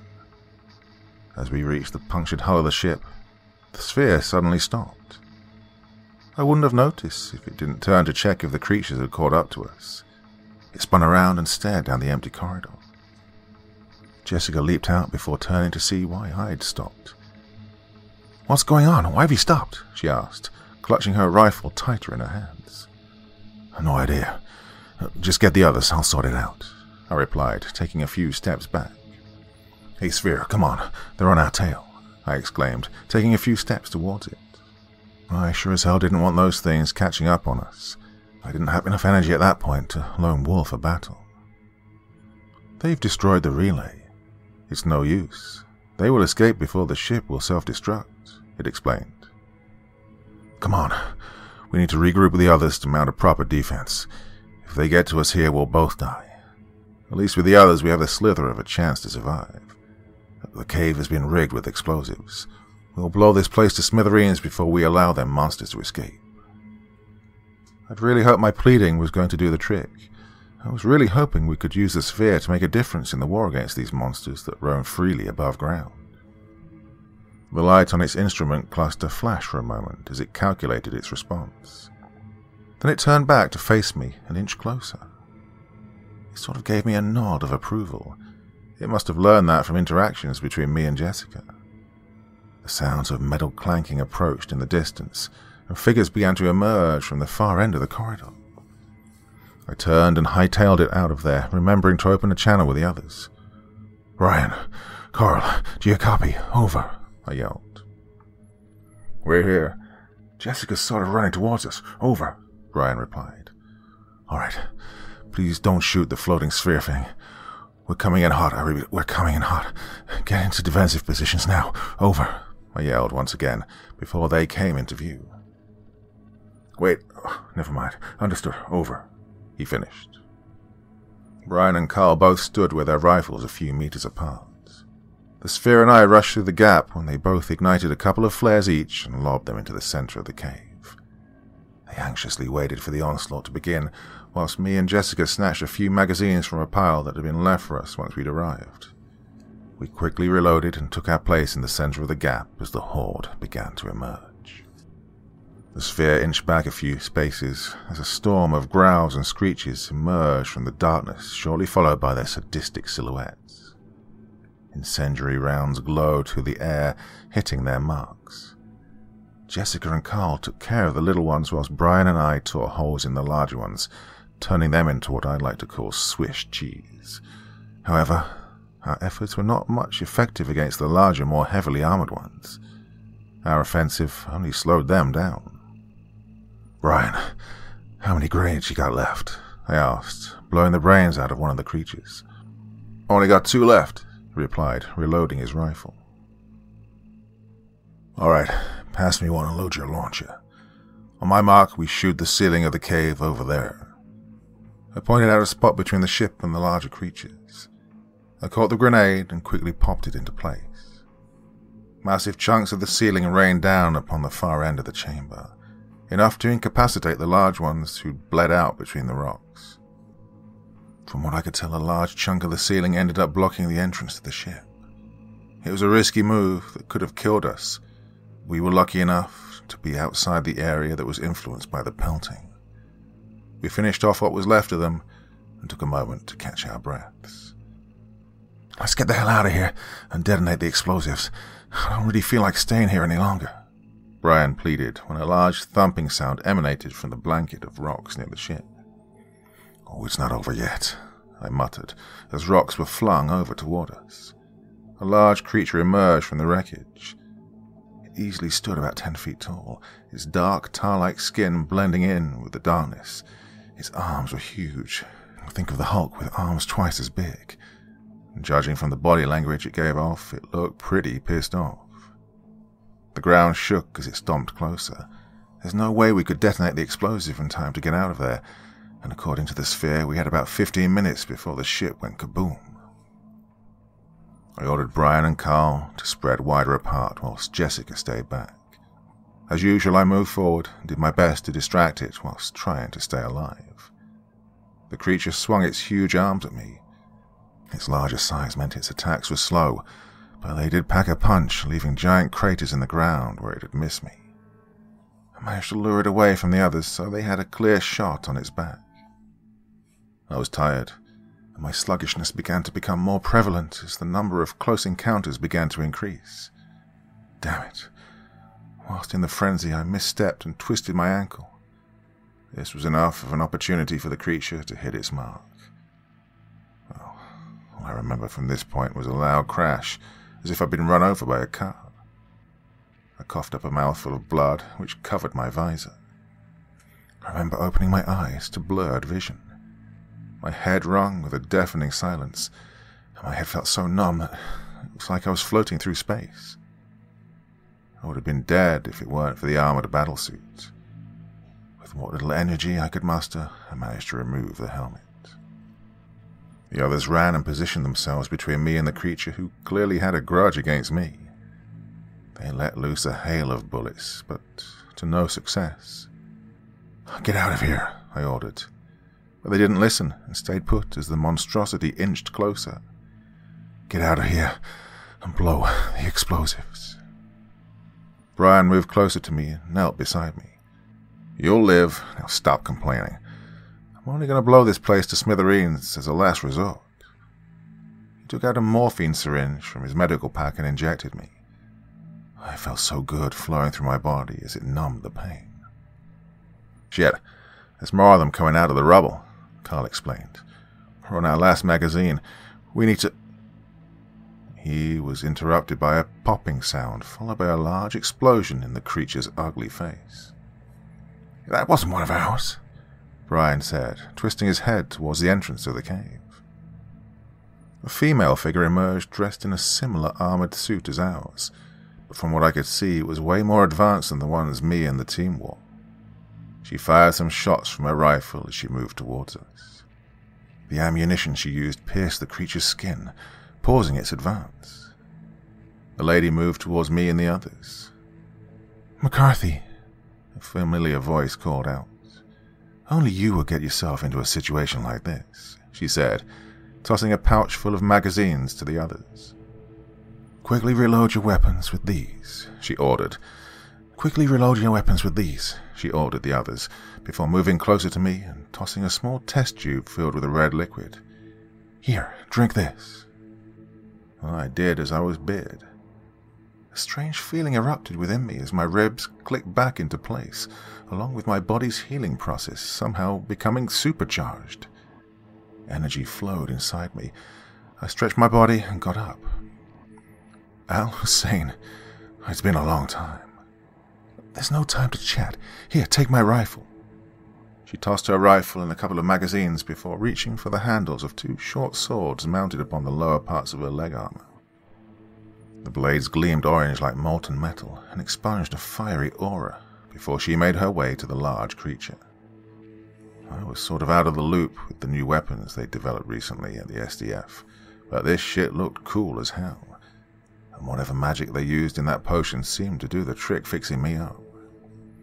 I aimed the rifle and ordered my team to take care of the smaller creatures, while Al Hussein engaged in melee combat with the Titan. "Who the fuck's that?" Brian asked. "SDF Ranger Captain Adia Al Hussein," I replied. This was a blast from the past.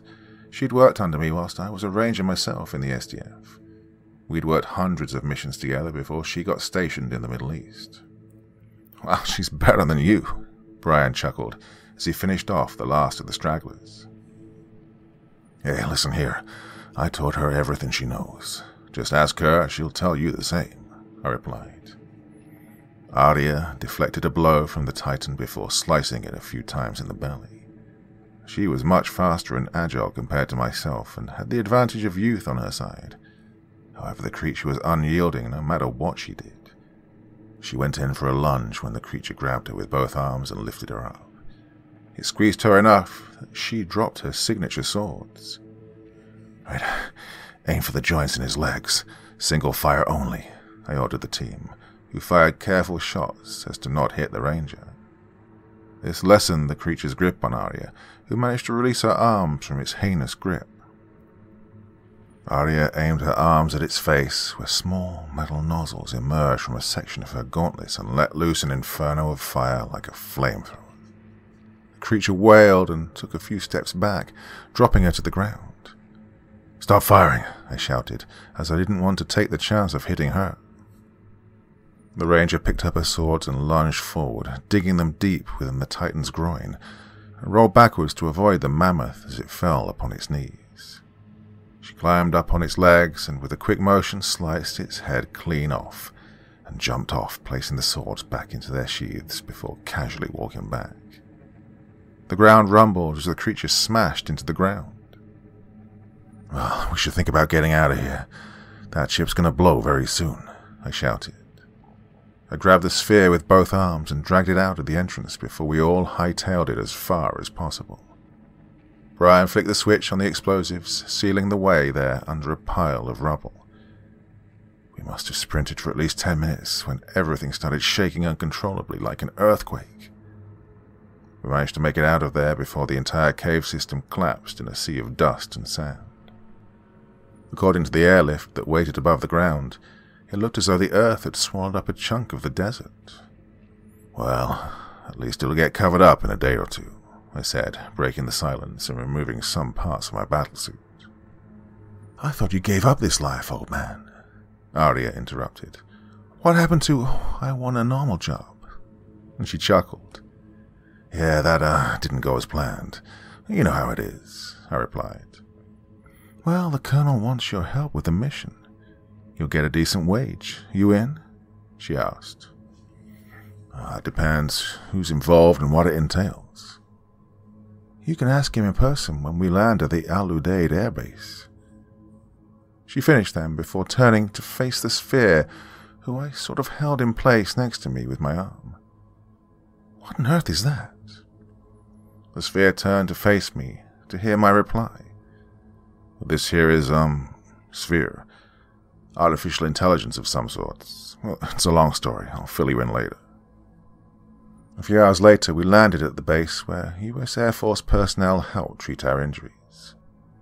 Afterwards, I was called into a meeting room where the British guy and Ranger Colonel Hansen sat across from each other. Hansen stood up and gave me a hug before we saluted each other. That man had taught me everything I knew about fighting monsters. I spent the next hour explaining the situation and what we'd discovered. The original mission was to find the archaeologists, before it got derailed into a nice hot pile of mess. The British guy wasn't too happy about it, but Hansen managed to convince him we could cover it up with the collapse of the cave. Another thing that was discussed was what was going to become of the sphere. The British guy tried his best to keep possession of it, as he financed the mission, but the SDF had the ability to pull some rather long strings that would have ended badly for the Brits. It was decided that the sphere would go to a SDF research facility, where it could help with the fight against the other creatures that terrorize the Earth. "Well, that's all over. We need to talk," Hansen explained. "Yeah, Arya mentioned something about another mission you have for me." "Yes, indeed. Colonel Tamaramo is leading a large mission in Japan." He turned to glance at the British guy who still sulked at his defeat over the ownership of the sphere. "The contents of which are very classified. I'll fill you in on the details later on. Here, take my phone and speak to your family." He tossed a military-grade mobile phone which had the ability to call anywhere in the world. I walked out of the exit and stood in the corridor while punching in my wife's number. She was really glad to hear my voice again. The kids were really excited, but I had to break the bad news to them about the next mission. We chatted for a while longer before I put the phone down. British guy met me just before he left and wished me good luck on the next mission. He explained that he'd send someone to make sure my wife received my wage for the mission. I had some time to myself that night, with the rest of my team in the medbay. They wished me good luck with the next mission, and explained they'd be waiting for my return.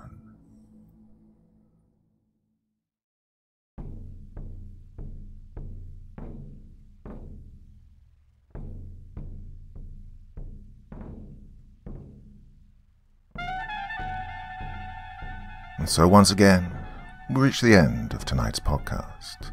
My thanks as always to the authors of those wonderful stories, and to you for taking the time to listen. Now, I'd ask one small favor of you. Wherever you get your podcast from, please write a few nice words and leave a 5-star review, as it really helps the podcast. That's it for this week, but I'll be back again same time, same place, and I do so hope you'll join me once more.